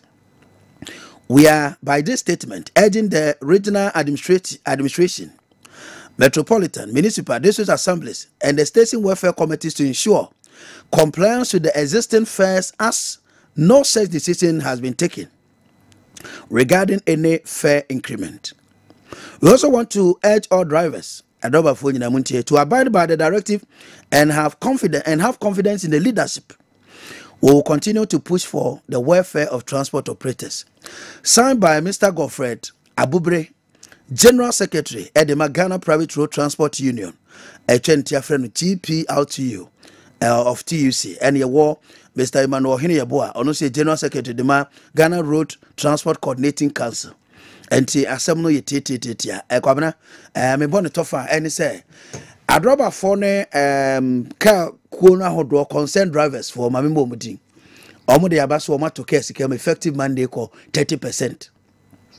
And a GPRTU and Ghana Road Transport Coordinating Council de abase mo bi entua na omo ne minister shia na no kwada enti omo boboso na omo nyina no akobankrum na omo no akosi se ye de 10% ana 20% ana 30% ene etoso omo so omo dwuna driver for ho nti na no petrol bo ene spare parts bo no de kaka ho nyina no ne nyina omo ene minister kosia omo akeka ne nyina ho asema bom enti omo de ebo a omo de ba ebema obi akoma ato ne yam eba it is the CR the 30% increment na enna na mframam se concern for any binum atututum no require se passenger bi atua eti wo munya sa abo no a wo mjeje no kwabna on se nya first time asade e confusion bani me feel say driver union so no obi ato ne car ena mo de akodom ko ya omuma wo mu nkomodie no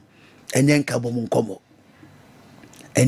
nkomo sometimes wo mu timi kra de ba se ye je 10% wo behwe no akuya na obi de ne pe na odebe 20% and na 30% na to so emwa kwabra no akuya ma metie mo this issue we ana minim ni aba na to absa na yakodo so kwabra metie kakra. All right, make say from last year ben nyina it looks as if say ye betum ye share friends authorities are omohwe ya kan koso ne krone ba na ya hwese ye betum ana say yentum bebe bia no na ye say munya abotre kakra. Mamini Mr. Emmanuel Hineyabua ono no ye TRTC Ghana Road Transport Coordinating Council Penipa Enkojin komo kakra. Ohine, good morning. Good morning. Ohine, you are live on Kessben FM, Kessben TV and pay ye da say ye fro waje so. But o say wo ho ye de. Twede ampada Roma anope ya no go asenka so enti de bebe bia no na ye nso so ye kan sa na ehu hia se ye ba wo nchen kakra but also akrata GPRTU ne modem nsase ase mo na mo kire mo na mo sensan ye da bi to da bi ankofo timi ko kire se ankofo nti na mebi sase mo na mo kire ensan de edi mu nkomo unsa ukoko to kra ne de document kire wa ye bisa se document no betimi identify eti enya hu se wo de yapane ye bisa so asem what must ye I nem pa cha fe utimika Afedia connected pa Afedia ye I am ya do metro mo why dear but odi apoti na mpose mudi tudwa ya kan ka bi wo ha de ne nso ya se nyumo da ti ni wura no ano menya we mo ba sa mo kan se poti asemo epese ka ama akwantufuo ene adrawofo a omo Ghana ha etia ne se yen Ghana Road Transport Coordinating Council ene GPRTU drawofo ene akwantufuo yi edimu ene ehwehwe yen pese ankurankure bia be hye ne ho so anase di na ono ngaza timpo ene na koma so ade ebe adwuma ama ono anya ho mfaso de na oman ni nyina akwa ho hehiem anase ni peku bia akwa ho hehiem yenu nti na ye de about robondin se enipa bi a show mo so mo toro re kwantu ade so e science almost petrol cost emu ni nyina so bia so mo yesa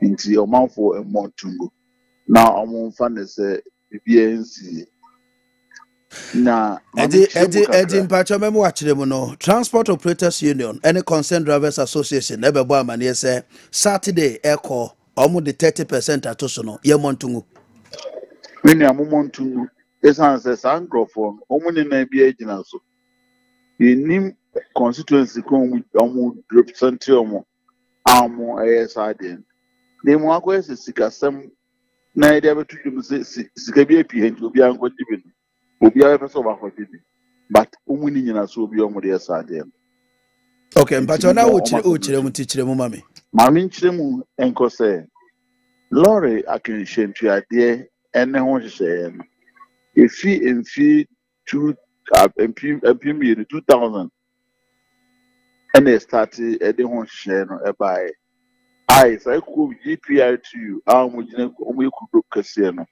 ene GRTC enzu gina homa other smaller unions ni nyina yena yaji atum na ede ehye adwuma na yesanse ministry no so egina homa akwantufo no ntino bibi abasa ene ministry no edehia na yedi nkomo ne yesi girae ai bubo omanfo nyina enim kro enti sai hye na eye no ene se nra ene yeto loro fe mu a ebra loro fe ne etu mu no na petrol bo se petrol bo na 10 cedis a the next time we bet me share see 2 euro ebra petrol na move from 10 cedis akosro about 10% more then find say if 10 cedis akodo 11 cedis or more and san it me ashia say e go to loro fe the sacro now so no say pass if 10 cedis na e ba from do be 8 cedis na 9 cedis a it's not about for the say ti loro change ade no so na drive account for no so e ho han the last time we two petrol you two loro fe I was I think in October 2022 that time na fuel no I could do 23 cedi per liter 23 per liter onye per gallon and the tina so your two loro fe no and na e gira hono kakra the start say e ba for petrol ni ba for ma e be do be 11 cedis per liter as about for more than half. And the say enka account driver for no yenti lorry fare no so be 10%. Ye kan ya omo ampre ante so I say win for. So we let it to run because near be creative confusion is in the janus and na atwa so no ma na bedu 11. The bedu 11 na fe na sign air cost review. It is obia say Eko say no fuel to mu a na on enye no kre na etene say nya nkese odema awan farmer and afi na esan eba enti na enye fuel to mu enti say ye betu lor petrol mu a ye betu lor fe mu a na ji say petrol no asan fi 11 no I free bana akodu 23 ene ne moroye ansan e betwe gina so dia to lor fe mu based on petrol.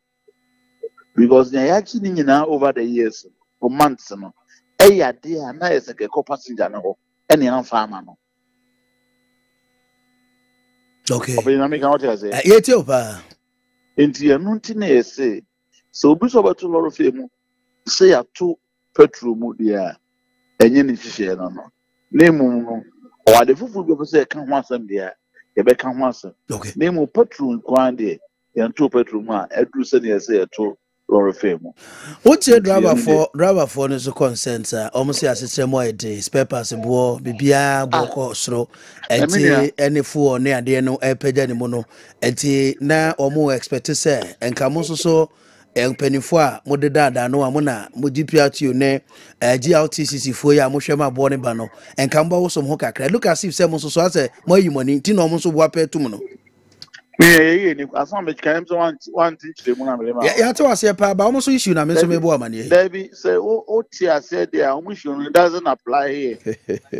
En kememu kra. Esan say obi ko bokro no. Now so chrono boy the munyan manko because now pesa come and again. You know society busa. Okay. Ade no e di wa e de be ma ho. E di obi e so de ma no. Okay. They are not share the adwuma. That's a human society. Did this time round no the affected passengers no and I'm say okay driver for now enjoy kakra and passengers so enjoy kakra. Passengers enjoy. They are still going through the due process. Okay. Omodie baby a 2 lot of thing good year no. Ahun a chire omo no. Ye no no so mutua. Okay. Sika na na kese omode man. Omo je ko omo je. Ya fa omo. Okay.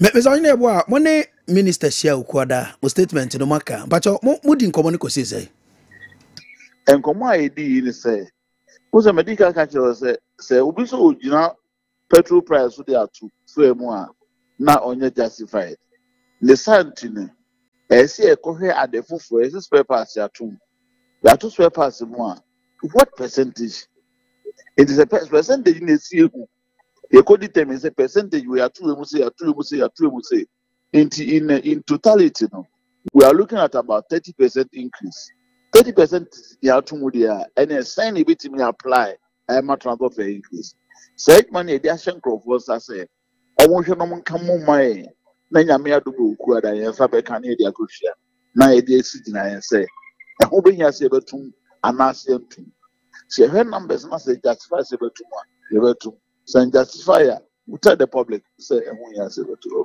ati ukwada ebe ena mbekwa akohia na yetumi ate de ebefiri mu aba nyame adaroma nyame adu kwa che ya ebehye ukwada ati yedi nkomo ni wi a na cha say enye 100% say eden abontu mu beba na mom outcome no na bekire niema ede begu opon so no niema ede be beto opon no so ba because me make us make sure enipa bi fa niema bi say spare pass so nye spare pass akos obi obi also vegetables any fruits obi say ba anya de kro it is obi say okoto engine boy dia engine spare parts as a just spare parts a operational aluminium a operational components na account with but I know your capital expenditure no your spare parts is filters ne lubricants ne maybe plugs and the same man and now with your friends say spare parts you know the can one any problem a daily consumable but also with the engine more akosro to the account say we be just to strength the engine from say to say so we get answer you need regulated markets obi akota de ne board person oton no aton okay then na person use you no e ma passenger no suffer okay no ne ka say omo ye hwe ne mani yi na e be bo ahe a okay ye nyini nyina yi atona bi na o kasa say no adroba for no omo de omo station na Kessben e bi so tie omo ya omo sio o hine bo a onya de okeka no kra he pompo 30 de ye nya ka no fi Saturday ko ye beje obi kasa passenger ne nya den Autumnra or passenger be entria. So who feel strongly say yes now public because trying to bring confusion in the public. Means everyone come as baby. Emrana son to say uncle report to my police and I'm from. Well, made offer me a minimum meeting about you. You want to be Joe. Why here not money? Mesame te hwase ye mo hwa amane oh me got about ramane a say confusion so me hwa we dey go oh boy nkakra se nyina ye education me unim baby wo obi we ya dey enye wo station on baby our friend police station I mean kind of one bye bye I the police station in Vancouver I mean kind of one mbesa meti ase ye say oyine yebo a ona weda GRTCC ano o kan so say efi Saturday said robber ni bi g 30% no a ma obi antua ntia report ma police ana wo kan obi bo po a me feel say ya po bo a opa bo police amade open so a pekwan ba ho abaje o ye na me pese bi duro nti no obi antwen san ne nyina fa so dweta kroma bacha ukwada yebesa ba hobio me da sinya me kan Yane imano ohine yaboa ena ekodi nkomo enti omkrata kwabena omde aba no ena na o chirechiremu se 30% no omunyansi gina bia enti mo bia entua ese ya kwabena confusion kwa yasemo kwabena okafo no sina menko enti dena meka kosia ne se yewo authorities a onhwe regulators a nyesa nka driver union bia betima babebo ne bo say free ha concry me meje bi a 200 obi se meje bi a 80 by a regulatory body e honum a omo eye but minim de ntia this time around 2 unions afasho musem say omo pese omo yesa it doesn't augur well na ma as the rule of law any mraso die no e o memne ho ya tochima kakra so bi asori no be de opebia de ase ne ne o man ye ni mpanyfo mudu ediso a I think say let alone the about I think says that come at the right and appropriate time. No more cotton as and so. Paying for more so no or more no. Mean say about last if you last year you know 20%, 20%, the sign non person would kiss ya and a bit of what tip upon and case moi. And do baby I a taste one. The more imagine some the Monteso. Nana quite a crown them person to be me one more tit to them for. I think say body na ye hweso no ebetimi put 2 pieces together no my proper analysis no ma hwe se ehu hia so see etum na etum percentage ben and san e beba bonten aba eba sa abere if you Saturday koyi ahwa confusion be si krum ha no gempe me se sa ne ma we bi and am mo bi edidem because e can be an 10% be an ozen ko woje and obviously ya tum ye ntum and no be twese kan what no dia won nti omo hwe na samra na nti for confusion be ma ma time nto ye tiefo ne ahwefo yare so na minto ase anopai medima for herbal clinic Dr. Tam da so abapa o to say nyame adomeku maybe I find there maybe I find adama any anopai wa be de emfa time nto yare ne so na me wo se driver for ne frepa edi uwia me mo mabem na mabeti o mo so kakra Dr. Tam da so yenko kwabra me ko e Friday special na minti o ye medase pa ye de enchia efri medima for herbal center Dr. Time da so aso ye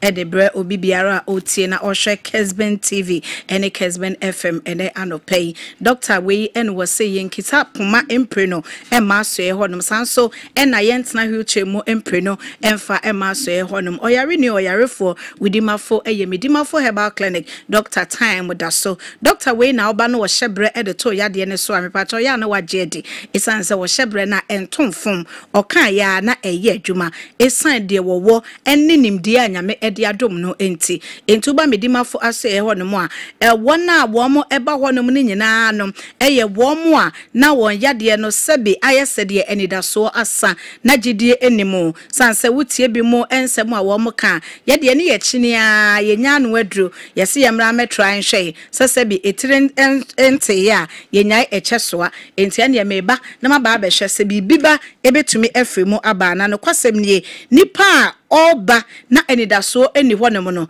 se woba na doctor hwe no ye ne fa mfidue mu na ye ma na duro ne ye hye ne bre se womra na ye nhwe se de yade no esi ekra wo bebie ma afi na doctor kra enhu nipa kro esanse ne tibia kane no na wafremu ekwatibia foforo mu a eye tibia papa mu enti wo a wo yade no wodi akini a nanso wonya enidaso bia wodi akini a ayaresa ne emma nanso sika na wotugo no mepa bra medima for herbal clinic na Dr. Fabre ento so emfama Dr. we no senya de wanyina eye ntatia case e waso e honum enti yade bia wo na eye wo kodan na eso dese wadwene ho ano yensa bre e wo ho eye ntatia case oba ya na otu ase na no mehia baba wa bi no bisa bosa na doctor de nti no otimi nya akokuduro e kasa sa yade bi ye ntatia case na me infection a hatna me so no enye neba o was infection ti ya won mpane nyina pen na etimi twa mpane e de mano na owo enso so enko ase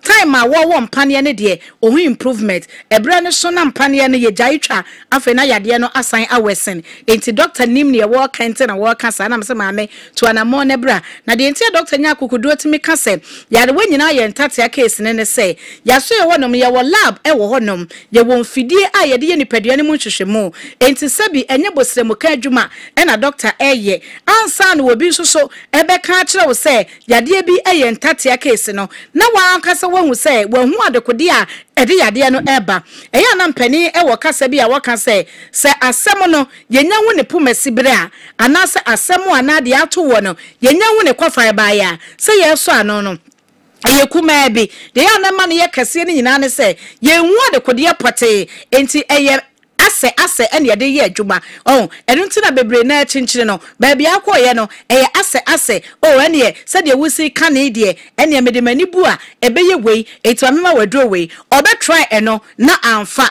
bo se no wasan akono aka cho se ene ye yen sign try wei madoba medima fo aso ya da bi emfidie na eho nom no eye so powerful say etumi detect adekode poten a eye bo enti doctor hu se wo infection a wo dia bai no eye wei ena ekọ se ya na edro wode ma wo no ebede na ache enu nti no se nyade wanyina entatia case ewa so ehonom etime se obi a infection atena wo so ache wodi anante a bia menua ba yi die wo ho mpane nyina bomade so obeba medima fo eba clinic asoye na obeboa ama infection no watimi etuase ama ho etumi ato afa obi a mojawe yade anemia ewo so obi won ma ne moja yade enti no kamia se abusua wo mu obi oni ne moja ye pebia atwe moja ama ne pen nanso enkosiaga de biara da owone ma wononom tese waya ma se krampo no ade no wafa ne se eyesa nete de biara no wato hoya onye active ontimi nkoni pem de woni mu anka se wo so de ye adwuma no ontimi fa nya because umoja so te bia mpa eja wo ema wo ye hwehwe ase wo ye ha enti wo kwa kakra bia na wo ye to ahwe ne se enti ne wo se wo ye ankasa no wontumi enye me pa chaw edi enti ena moja dodo e wo se woni padua ne enya wo de ne de bia na eso tie bra medima fo aso ye na ye moa o me se ye betumi astop no ama wo moja dodo na e wo se wonya no ubenya a eso ntie na wo so watimi enya hoden ede dwumenti moja be yade anemia de ya so e ho no ye tenete pa afa me pa chaw obi a hania e wo so enkwe yade be ma bi ho no ma ne nkwe ne ka ne ho anya asem ketwa ene hania e ma nyina e wo bi na anka ne krampo no se na enipa dodo na sabe obehu wo mo na so wo mo fruma aye kese ne ka ne frumeto no dodo na eye henia yade no enti wo ye obi a ofruma mu hodom mo se aye kese emutumi tutu eye wo ya e wo no mo anase epu abehye wo dendenden ye de yensa kakura enye ye mesraw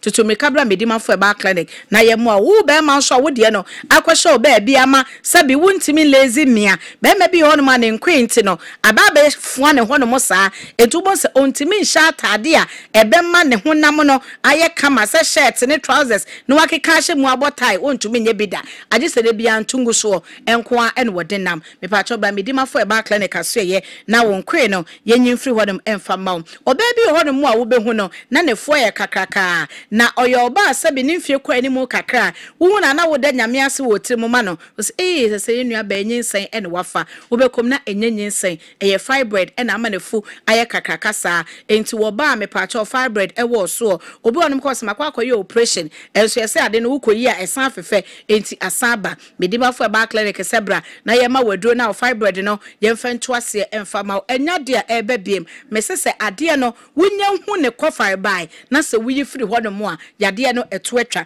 enti fibroid ena ama wafo ye kese a me pa cho bra afi oba won sebuo ensisi so eyie oba bi ho no mo a owo irregular menstruation ne nsebuo no ensisi so enye brano ene seba 15th this month the following month robo sadan am 20th the following month wo hwe ni mo 20th no na aba first eba sa na ema wontimi manage wo ho entoto wo niema eyie esanse se wo ba wo bra wo di bu wonsa ebra ne so a sabi wa ho fama krampo no wo sesa no wonim se de obesiesie ho ede apia bonten ba se wonim a na eya wo se ene de mamenka menya ne fufuo fefefe na memfa nko ubedu bedwam na sabi ama wonka ye na wonim nti no na akwakoba ebasa omudi nyina sei bo se dana no waye basa medima fo sebra na yen regulate ma na won sabuo no emma bra e wo seba wo de ne 28 days ebeba 28 30 days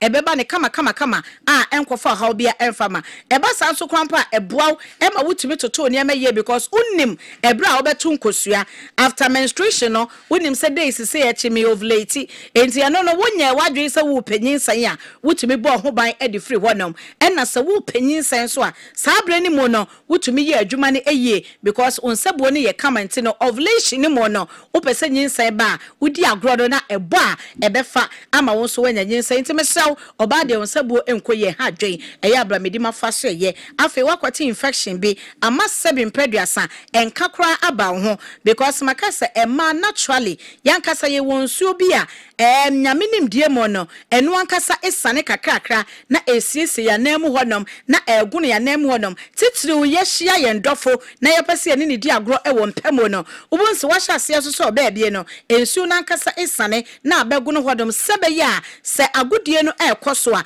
twitwitwi na ebeba no wonte ya obia ewom enti sansuo ne wo honom na wasa akwate infection na aboa na wono eye infection aboa no waba betena wo ba ne mu na sebi ade na nyamede nwene wo ba na aye sekenten a ema honom etimi kamoa na esan ka bie anase ebie no na wo we saade no owiwie so a oja ne nan na janan ni nso ye nsuo enti bo se san ni nsuo ne ba be fra wo natural nsuo na nyame ye na ma nsuo na doso enti be ma ne wo hia nchonchoncho eba sa na nani enye de bia meka se be ma bia ni honom a obetutu ntoma abo ne chacha wo se wo kwa kotieti atechem ana obedress fine pa wo se me di ateche ne emu ana mefa da bi onye sa enti se wonimu mpo na wo ba no obehu a enu ano no wo fre na onfa da enti ye bisa ho se di enti na wo de sebi wo si suo mema dodo na wo mo ni wudi agro wo ye ne ma nyina ye si ne ma wo buade wo nimade ye wo ye bibia fine so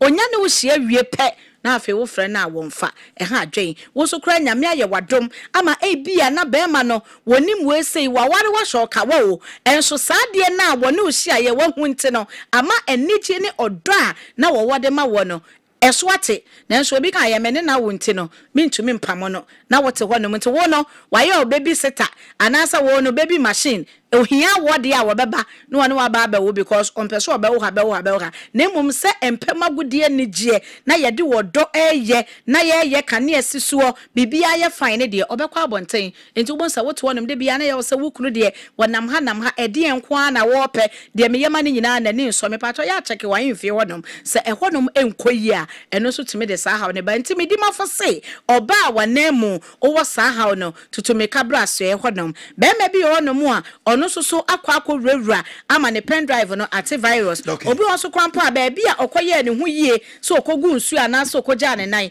e na sebi akwafa infection ne bie enti ono so ama na ade ne twea na airtren phone shrinke ye ketwa bedi mafo sebra ye beboa ekumomu awa no na afa ye wie ne abisa wo se openi bobrobo pipripi kakraka hotele ba ye kase nchachira eno so ye ne fine e de amaw yare ni yarefo fa wo yade ne ebra me pacho obi a sisi yade ewo so osisi ne emu ye oyaya emu jo nwimwimwim asekuro wom obo no ma wo se beja me nan krampo a maman no me hu se emoja wom ha adwen bra medi mafo aso ye obi a wani so eye owisi ne nyina eye ntatia case ade ben wo a wo hu no ade wo akira wo hu no de bia na se ebo ewo wani so medi mafo aso ye na ye boa wo amasa de ne afi honom o pressure etimi ko so na afa woje wo hu a enye na etimi ate aba form so na abeye too low a eno so ya abnormal ni nyina no ye manage e waso e ho no any stroke ya de me pacho ma mo ya de so a na eno nche medi mafo ensa titire nyina ye sa e waso e ho no wodi ane so obefa ye number say 0500 72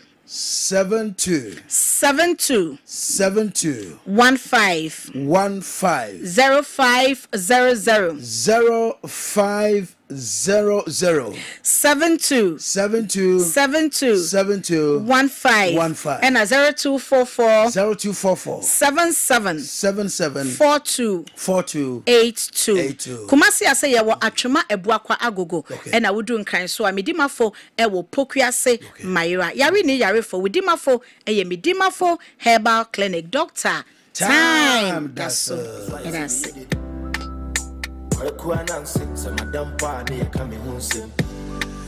Abo non crop house ma edunum ye kodwa so kakra bia ba akua ne akosia de be kodwa so ye fidwa so ba pe na fe ni aka bia no ye de ato aso amamo anope edwo so elections no nyame ya adoma o chena ebe koso ye be di nkomo kakra na ya ye Friday special so kakra akua ni akosia na te say ayi na no kotojo ya wo de kire me say allegedly ababa wa say wa me here ni kotojo fefefe ene abantie what's your friend Henry Face. Henry Face.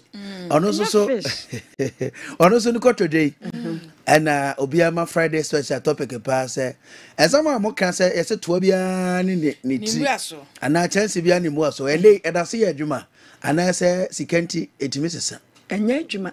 And enye adwuma. They say enye adwuma. And then chance bia ni. Enye chance bia ni mo. No. Chance bia timbo bi so. Ya pese ya chira chance papa no. Yadi ko bu aso e che no na ye den ye no e twitwa se aduane so fa aduane so o sika betumi atoply na wapo chance na no na just wapani tibia bibia ye possible okay anti kotojo no mo forget it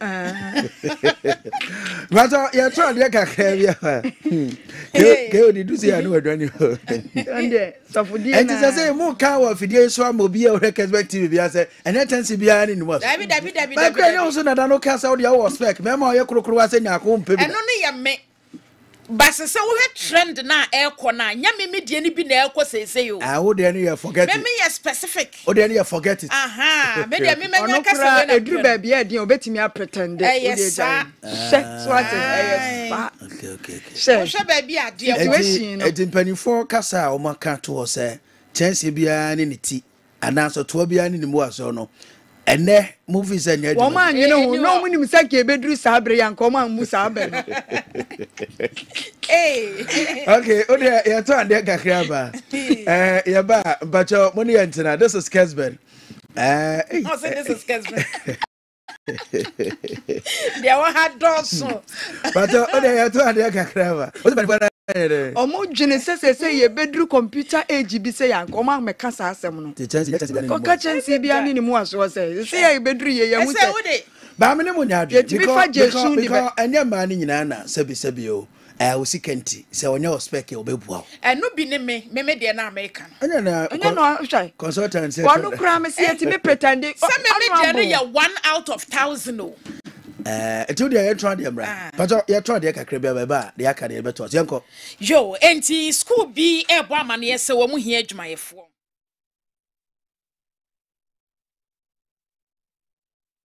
ti obeye adwuma day and night NFA headmaster na say na de no tie se opese obetro application de ba na be headmaster konwa so tena e wo say at least ukuta wo first degree FA security ene de obepa aduane ano so wo so wie ss abetimi atro no wakenkan na afie wahunu enuane no ani so na school no ewo kumase ebuakwa eye koko board no echiripe Mr. Odo application no beba sida house ha na afie wachire de wo pay afa number ka ho na yetimi afrew any latest form any day to aso ya brabo mu yonko eno no wonim se eso ye moton sa wade mu se wa mo se asem de yempa konwapa emfansi ye dem wa mo de wa mo form papa ye bi aye v sofa range de aba enti ye ne ayese ye dan awie ye ne ye pese siesie ye dem na ye logo sa enkonwa na wotena so na honam ye oya ne free dem ho no edi a wo se ba ye tirim aye latest form omo v sofa range ni bi se airship no mo de kan ho na bo no da form papa eye kama pa latest form ya brabo mu yonko Mr. na me sa so makai wo se wa wotro application na dia ba no betimi di bia multi credit ne nkrabata ibant mata no so ne ebuakwa bant mata no so ene ebuakwa bosumi de to so ne de to so de dun ne nkro 19th na achese o ma close application date no afei MTN say everywhere you go MTN say mo amane say mobile phones akese miensa ne nan ya na ekutekuta wo no a ebia wo ne sema da so ne ha adwen ebi tiboto papa no so cranty nkrofo ta atwa wo bag say wo mo cosmless enti wo behunu se mobile phone no ekuta wo enso number no na edi dwuma ni nyina bi kra asim bia nam so bi obefre wo bia na obi abesofre ni bia so ebekọ we MTN form and the sense ye aba na se be ya obehu se wo phone no eye compatible na ebetimi akosa seamless and say eSIM no obe dial star #06# star #06# nefi one who say a compatible we are my MTN app no so and abedi sedwuma na boa multi credit savings and loans buy and fear dununum na someone ye kan nyina ne say de bank bia se wo mo ye bia multi credit ye bi say Ghana ha ba bia wo bedru bia wo benya multi credit branch e wo ho ye ma SMS alert ya yente charge bia te say banks ni bi wo ho no ma na wo tete wo sika so no multi credit dide ente sa ene ye gigi susu ente adwadefo ya hotoso nie ya ma mode ansi gina ye ne save e wo multi credit wo mo beboa yen am ye business ebumi Brabesua bibia ye friend is video editing, camera handling, no more much video no kwa be no mo faso. Ekuta camera no, TV and radio desk jockeying, wo be bonyom wo my from say DJ no, sanso na talk show be ye commentary, wo be makase bo, any bibia fa radio ni TV ho abesua de e was Sketch World Media Institute o mo kumase adum. Ya de busumi nsia pe na betete wo bo no da from weekend classes nyina ka ho. Wo better forms in 50 Ghana the Swasida House. Ya fre 0249 414039.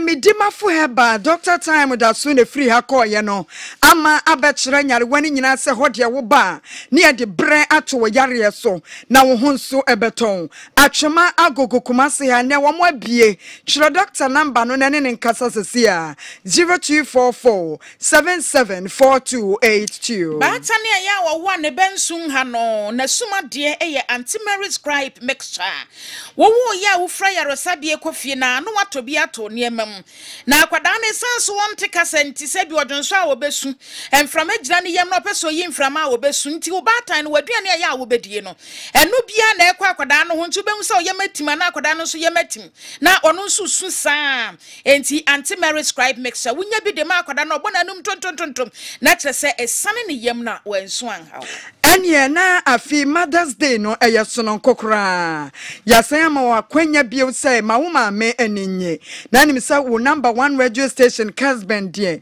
ye te so wote ye so ano wa sori afi de no betie krenkren to krankran ho DJK etena se no eye 2 to 4 na ubetimi ya wini eye prizes dia mama me asamuda ya obetro dia fa mama ho ene se wutie krenken to krankran no ubetimi ya wini fantastic prizes a wode ebema mama me nti afi Mother's Day no eye sedan ko a gentleman Pastor pay edi ho komo nti o chana no pa stay with us on amansentie e de brain nyina be ho adwuma nti ba bia wote enka bia na odwosofo ame ya de mo chana no pa ye be wo ho na de o se tofom bia amansentie be sinkonwa same time ye team no e be wo ground so na de aka bia no ye de abre ya hwefo e de etiefo nti you can count on us but gwabra bra kanisa e obesi manumpe na sejo e betenase Mr. Mama Juma Kakrane, more Madaro, my quarry Jumada, Cabrownim quarry, Mom Papa, born, so I quarry Jumada, na o experience, or quarry a Jumemoa. Ye Fenipa, T. Odia Mama Juma, your friend number was 0553 126936. O Kumasia, O beyond Kumasi, the Albebre, cause company no Kumasi, and 0553 126936 0553 126936. Why quarry Jumada this opportunity for you? Kwabra, ya se chance bia ni niti. Etuntimi nkofa committee enkobuada seso. Otimi enkofa mebawa bruchireti enkonkobuwa se bia potoyo aso. Badakuya ne akoso ya de omusio. Ai beze mo fa kotojo ntoso mame. Allegedly, I mean allegedly in court. Baba so no kotoje ene abanti ye kwa kofisi o se hwan ono so no kotoje. Kwabra mameti o, kwabra wo to bia wo ni ntia so na wo de office utimi fa kokuti enkotua vortex. Me ne ma na nyadwen. Kwabra na me take position. Because aya de utimi fa ene judge na take position. Utimi fa kokuti enkotua mi ro matiko.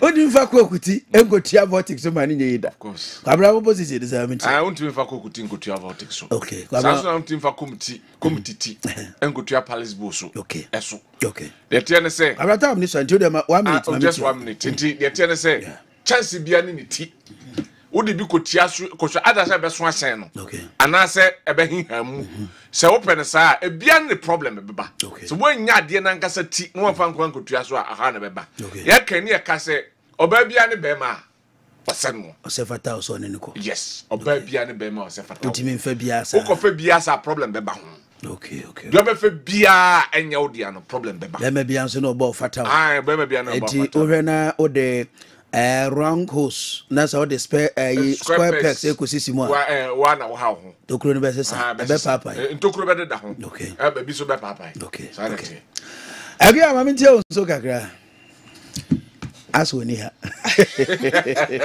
abi tie o ne akose abi amu gina se ene de chance trebi atimbo bi aso no kwase brother ai enye sanka na no ye nya akoda wadi mfie dumienu ehun ade mfa mo hene okay good enti se no na bo wo hye de edi ahoto ebebrew okay no waji desire wakura na se na se sai wa yetimi di butu da sen so ma ne yeye okay ai because we per comfortability me de butu da sen no so na mansuo ne mpepe mfa ho na maduan ne babini ye enti mekukura yi wa nam de butu so edu tambi etimi tete ahaban ne de akata so ai nti se beku akon me ni KOD na de yi mfa ma me na akuoko de na be fa ma me a na be ka kire me se chance bia ne nimu aso brother bi o se nipa nyina pa ahoto okay wana sese abazi ama mti aso obi ani ho a wo sese se wo bi die ni ana wo die ni ade no mudru bridge ne so amokro so enya situation ni nya banko ade a afa wie enka tete na ne ma memo eware de maye no wontimi nkoka se panyini na nyini chen wonti wo mpe wo ye da wo sa fa pepepepe na moto na fa pepepepe ye fiti kwa ponche me so di ni ti ebu aso de bu afa na achim ama wo bie kura wo bre wo di de eso sene no ekata so a wo bia ho comfortable eti de efe na mo se efe no etwetwa aduane si jaso miedi emfa aduane si tables edomo mo kasa kwa ku fit on fata me here no na jase ni kwa to mo kekasa o na de efe wo ho no mo nam sori na kom ukume na makwa ko fa de exebia so sebia nyando na no mo na mo kasa te se buteto apaye na wotimi hwame a mo se emfa me oba si ma me no pe na ma sorry eti ma mentie ni pa me no mo ambeba mu no na mentie mu kakra ma no me no Kessben ladies o mo de asembeba o almost chance bia timi buaso yeye kwabra nso se da bi odi buaso na mi support kwabra ba de ma mentie mu 0551599933 we just 2 minutes ti uba mu ntentem na mehwe mi nyani pa mi no a de omo be support ye na chese kwabra ye wini ho. Hello, good morning. Yes sir, good morning honorable. Chance bia ni ti ana na de da bi bia chese utim de bia bua bia so honorable we de edon me yero na mesre wo nanka ayi GPR nanka GPR to sembia ni mesedi me fukai na tie enkofa GPR ho yedi nkomowe 0551599933 yes chance bia ni mu aso. Good morning. Hello honorable. Yeah, bajo ma bitio enukwe de enwa ma mo kan enukwe eze de bia timi bua bia so sa okay eji emana wini ye de amo mana mi fa ba kon ka ho. Okay, last person. Hello, good morning. Good morning sir. Yeah, but your chance bia ni ti ana na de bia timi bua bia so ene de bia timi bia so. I see okay. Me na mfa bio emana di nkonim ne enti ze de clear di mo am super man tie no ne ade no e bia timi bua bia so. Hello, good morning. Hello, good morning my hene. But the way Akuoko chance bia ni ti ana na de bia timi bua bia so ebua timi bua bia so na se nyame adome mi say mu ska na makofa oba o ska sin bebra se difference bia ni ta. Okay. Okay. Eno na yejina so na ye de Kessben anopay Friday edition Maakye dwumadie no nyina asi na yama ye muso ama abrantie tintin kokko ahofedua Jo Laka obetenase na ode Kessben Sports no abremu enra na ohwe babia mishia sejo na se de omusi man fans I don't know Oliver Kantia na ne yam azo Oliver Kan me se do foche da nsuo mu dada kra untimi nya da ncham da se Oliver Kan opa kamawia si ni panyina nte se Oliver Kan wo sika ba do foche wo da nsuo mu dada untimi nya da ncham timi nya se jo da Sado the Kessben Sports no dia ka bia ebe to am so. Medi once again e de kwabena Akuoko Kwarteng. Mami na me director Kwarteng ase na me na Samuel Sapo na afe na Kwame omo na ye sound no e ma me na me na Isaac Ansu and Seth and the Gina cameras na chichunchim niema ya pages adaro madwuma edi na no pa bia ko Facebook and YouTuber obenya bia hwe ho pages obodwuma pa moti ke odi akwa bo asiama and anya kwabro no magima na osempakani Samson nka kwabena Akuoko Kwarteng mama so and Friday. Happy weekend to all of you. Sejo at the Kessben Sports no at Wamaso. Yakra Munjina. Bye bye. Wendy, boy and young guy.